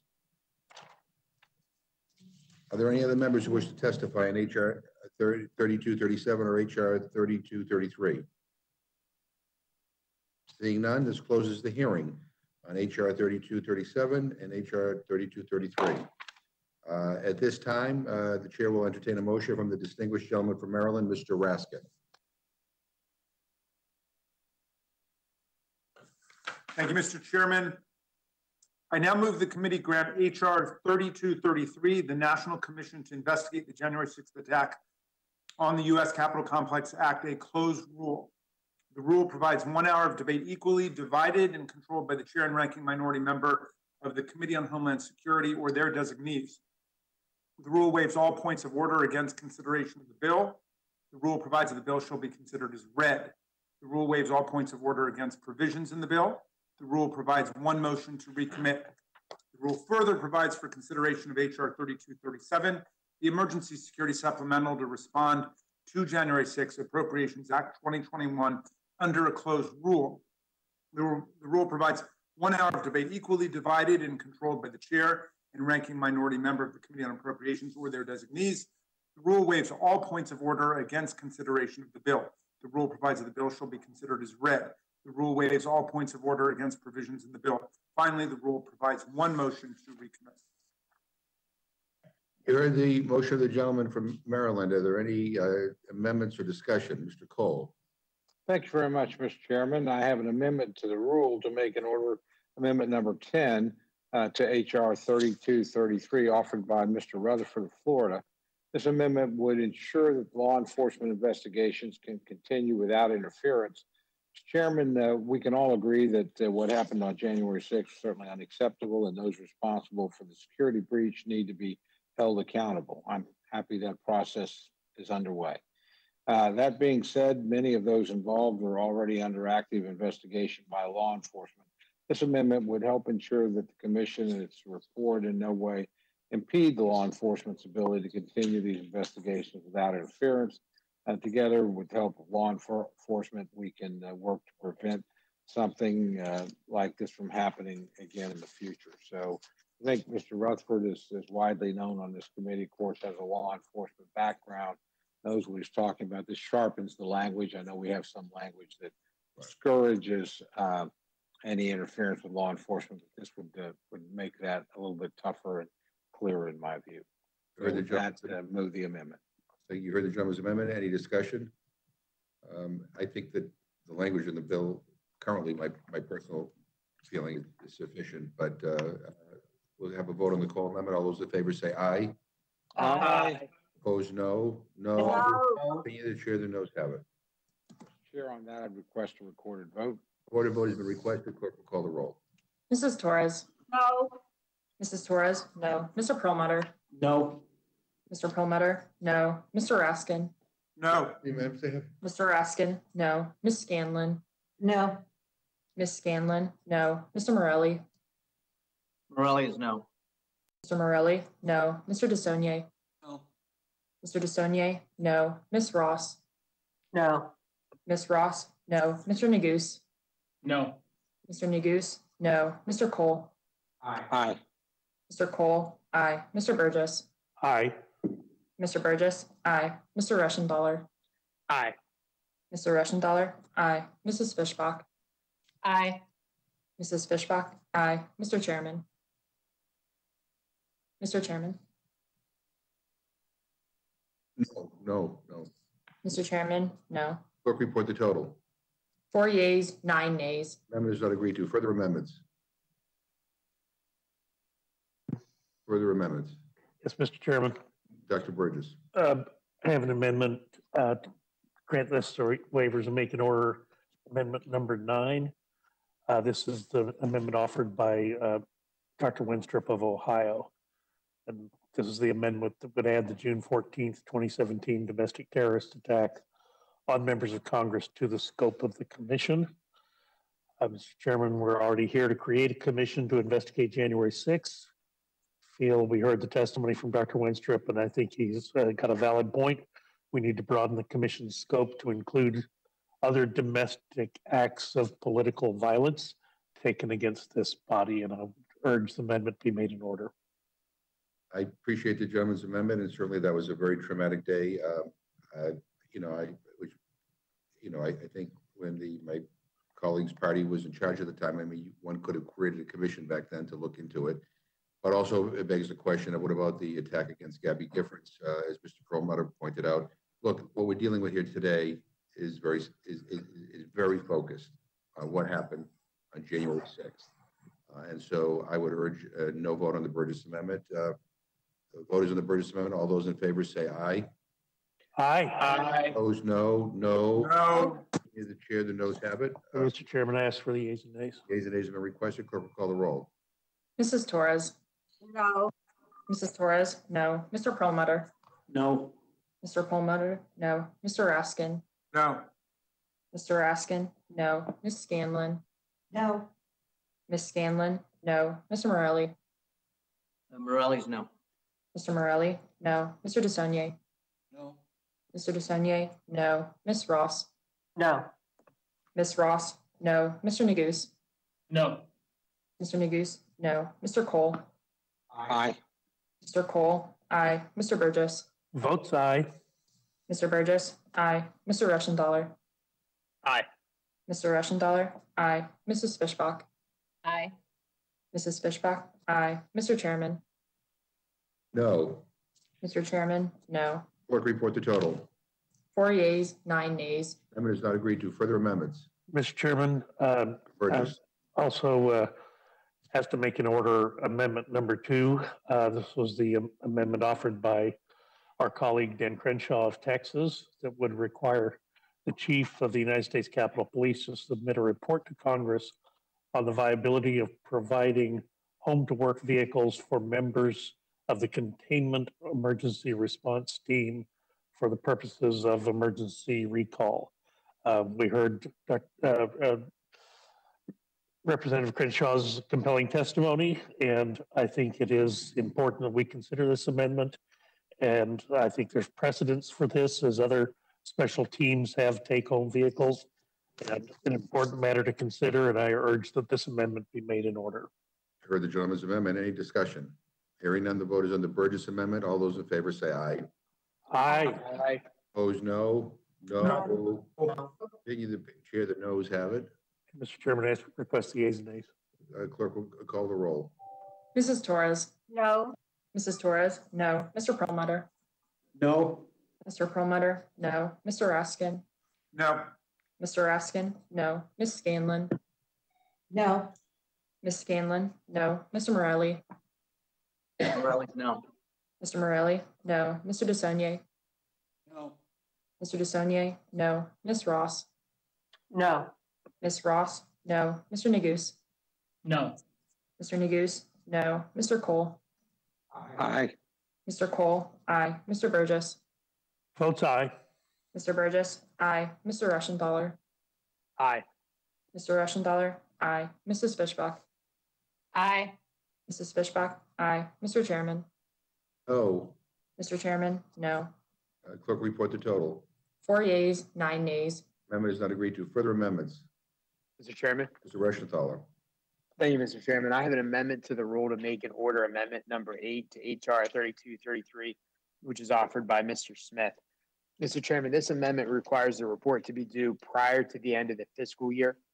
The commission must operate on an expedited timeline to produce findings and recommendations by 31 December 2021. While we agree that the commission needs to produce a report before the end of the year, we believe it would be more appropriate for the report to be due before the end of that fiscal year to ensure any security recommendations were received in time to make it into the end of year spending bill. Thank you for the consideration, Mr. Chairman. With that, I yield back. Heard the gentleman's amendment. Any discussion? Hearing none, the vote is on the Reschenthaler amendment. All those in favor say aye. Aye. Opposed, no. No. No. Either chair, the noes have it. Thank you, Mr. Chairman. I request a recorded vote. Recorded vote has been requested. Mrs. Torres. No. Mrs. Torres, no. Mr. Perlmutter. No. Mr. Perlmutter, no. Mr. Raskin. No. Mr. Raskin, no. Ms. Scanlon. No. Ms. Scanlon, no. Mr. Morelli. Morelli, no. Mr. Morelli, no. Mr. DeSaulnier. No. Mr. DeSaulnier, no. Ms. Ross. No. Ms. Ross, no. Mr. Neguse. No. Mr. Neguse, no. Mr. Cole. Aye. Mr. Cole, aye. Mr. Burgess. Aye. Mr. Burgess, aye. Mr. Reschenthaler. Aye. Mr. Reschenthaler, aye. Mrs. Fishbach. Yes. Mrs. Fishbach, aye. Mr. Chairman. No. Mr. Chairman, no. Clerk, report the total. 4 yeas and 9 nays. Or is not agreed to. Are there further amendments? Mr. Chair, I have an amendment. The gentlelady is recognized.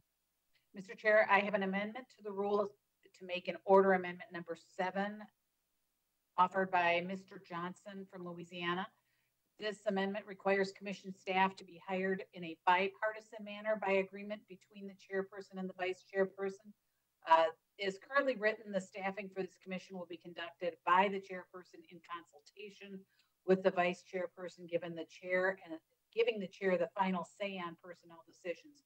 In order to keep this a bipartisan commission, truly bipartisan, staffing decisions should be made in agreement with the vice chair rather than just in consultation. This amendment would simply use language that already exists within the bill to ensure the commission staff are hired in a truly bipartisan manner. I urge, Mr. Chair, I urge adoption of the amendment. I thank the gentlelady. I would urge a no vote on this. I mean, I have to say, I think Mr. Katko was very persuasive and deserves a lot of credit for the bipartisan nature and the agreement that he and Chairman Thompson reached. And I mean, I don't think you get more bipartisan than what we just saw. So the vote is now on the Fishbach amendment. All those in favor say aye. Aye. Opposed, no. No. No. Either chair, the noes have it. Mr. Chair, I request a recorded vote. Recorded vote has been requested. Mrs. Torres. Mr. Perlmutter. No. Mr. Perlmutter, no. Mr. Raskin. No. Mr. Raskin, no. Ms. Scanlon. No. Ms. Scanlon, no. Mr. Morelli. Morelli, no. Mr. Morelli, no. Mr. DeSaulnier. No. Mr. DeSaulnier, no. Ms. Ross. No. Ms. Ross, no. Mr. Neguse. No. Mr. Neguse, no. Mr. Cole. Aye. Mr. Cole, aye. Mr. Burgess. Aye. Mr. Burgess, aye. Mr. Reschenthaler. Aye. Mr. Reschenthaler, aye. Mrs. Fishbach. Aye. Mrs. Fishbach, aye. Mr. Chairman. No. Mr. Chairman, no. How was Ms. Torres recorded? Mrs. Torres is not recorded. Torres, no. Mrs. Torres, no. Clerk, report the total. 4 yeas, 9 nays. Amendment is not agreed to. Are there further amendments? Hearing none, the vote is on the motion from the gentleman from Maryland. All those in favor say aye. Aye. Aye. Aye. Those opposed say no. No. Either chair, the ayes overwhelmingly have it. Mr. Chair. Request a recorded vote. I guess you got to get your team kind of more enthusiastic here. Depends on the room in which you're sitting. The clerk will call the roll. Mrs. Torres. Aye. Mrs. Torres, aye. Mr. Perlmutter. Aye. Mr. Perlmutter, aye. Mr. Raskin. Aye. Mr. Raskin, aye. Ms. Scanlon. Aye. Ms. Scanlon, aye. Mr. Morelli. Morelli is aye. Mr. Morelli, aye. Mr. DeSaulnier. Aye. Mr. DeSaulnier, aye. Ms. Ross. Aye. Ms. Ross, aye. Mr. Neguse. Aye. Mr. Neguse, aye. Mr. Cole. No. Mr. Cole, no. Mr. Burgess. No. Mr. Burgess, no. Mr. Reschenthaler. No. Mr. Reschenthaler, no. Mrs. Fishbach. No. Mrs. Fishbach, no. Mr. Chairman. Aye. Mr. Chairman, aye. Clerk, report the total. 9 yeas, 4 nays. And the motion is agreed to. And I will carry this for the majority.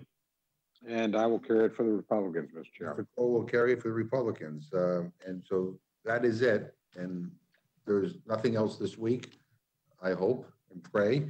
And without objection, the committee is adjourned.